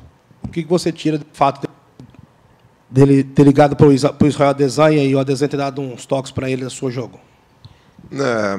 Cara, eu já lutei várias vezes com o Adesanya. Eu acho que ele fez uma coisa boa ali, né, muito inteligente da parte dele, fazendo essa ligação, né, por vídeo, porque eu acho que se ele realmente ele vai treinar na academia do Adesanya e, pô, um exemplo, faz um sparring ali com ele, eu acho que seria uma frustração para ele e eu acho que isso não seria bom. Então a melhor coisa que ele fez foi ter feito uma chamada de vídeo. I think was good. I think actually the best thing that he could have done for himself, because actually if he had went and sparred with Israel Adesanya, it had been a big frustration for him, especially for the fact that Alex beat him so many times. And one last one for me. Can I get your thoughts on the BMF fight between Max and Justin? E o que você acha do título do BMF contra do Justin Gaethje contra o Max Holloway? Não sei. I don't know. Alex, over here. A lot of talk when people talk about you as your fast rise, and rightly so. You've accomplished so much in MMA in such a short amount of time. So, if everything goes your way on Saturday during this big card, what are some other goals you want to check off your list when talking about mixed martial arts? Pô, o pessoal fala aí da sua ascensão muito rápida que você teve no MMA, né? Todas essas conquistas. E o que você tem em mente aí, você ganhando sábado? Quais seriam os seus próximos passos? Bom, os passos é defender o cinturão, né? Eu acho que não tem um limite. Quando você é campeão, né? Você vai, as próximas lutas são defesa. Eu não, eu não, vocês veem que eu não dou nome, né? Quem eles colocar, eu vou lutar. Eu sou campeão, eu não tenho que escolher nada, né? E os próximos passos é as defesas. Não tem um plano. Well, there's no plan, man. The next steps are keep defending the title unlimited times. I'm not the kind of guy that call our opponents because I'll fight anybody. I'm the champ. So I would just want to keep defending it. And how would you feel if the arena started chanting Chama during your fight? Como é que você vai se sentir se a arena inteira começar a falar chama durante sua luta? Pô, eu vou adorar, né? Porque a galera, aceitou isso e, tá muito legal. I'm gonna love, man, because the crowd accepted that and it's something real cool for me. Potan, aqui, Potan. Cara, você estreou no UFC no Madison Square Garden com um nocaute, depois de um ano depois, você foi campeão.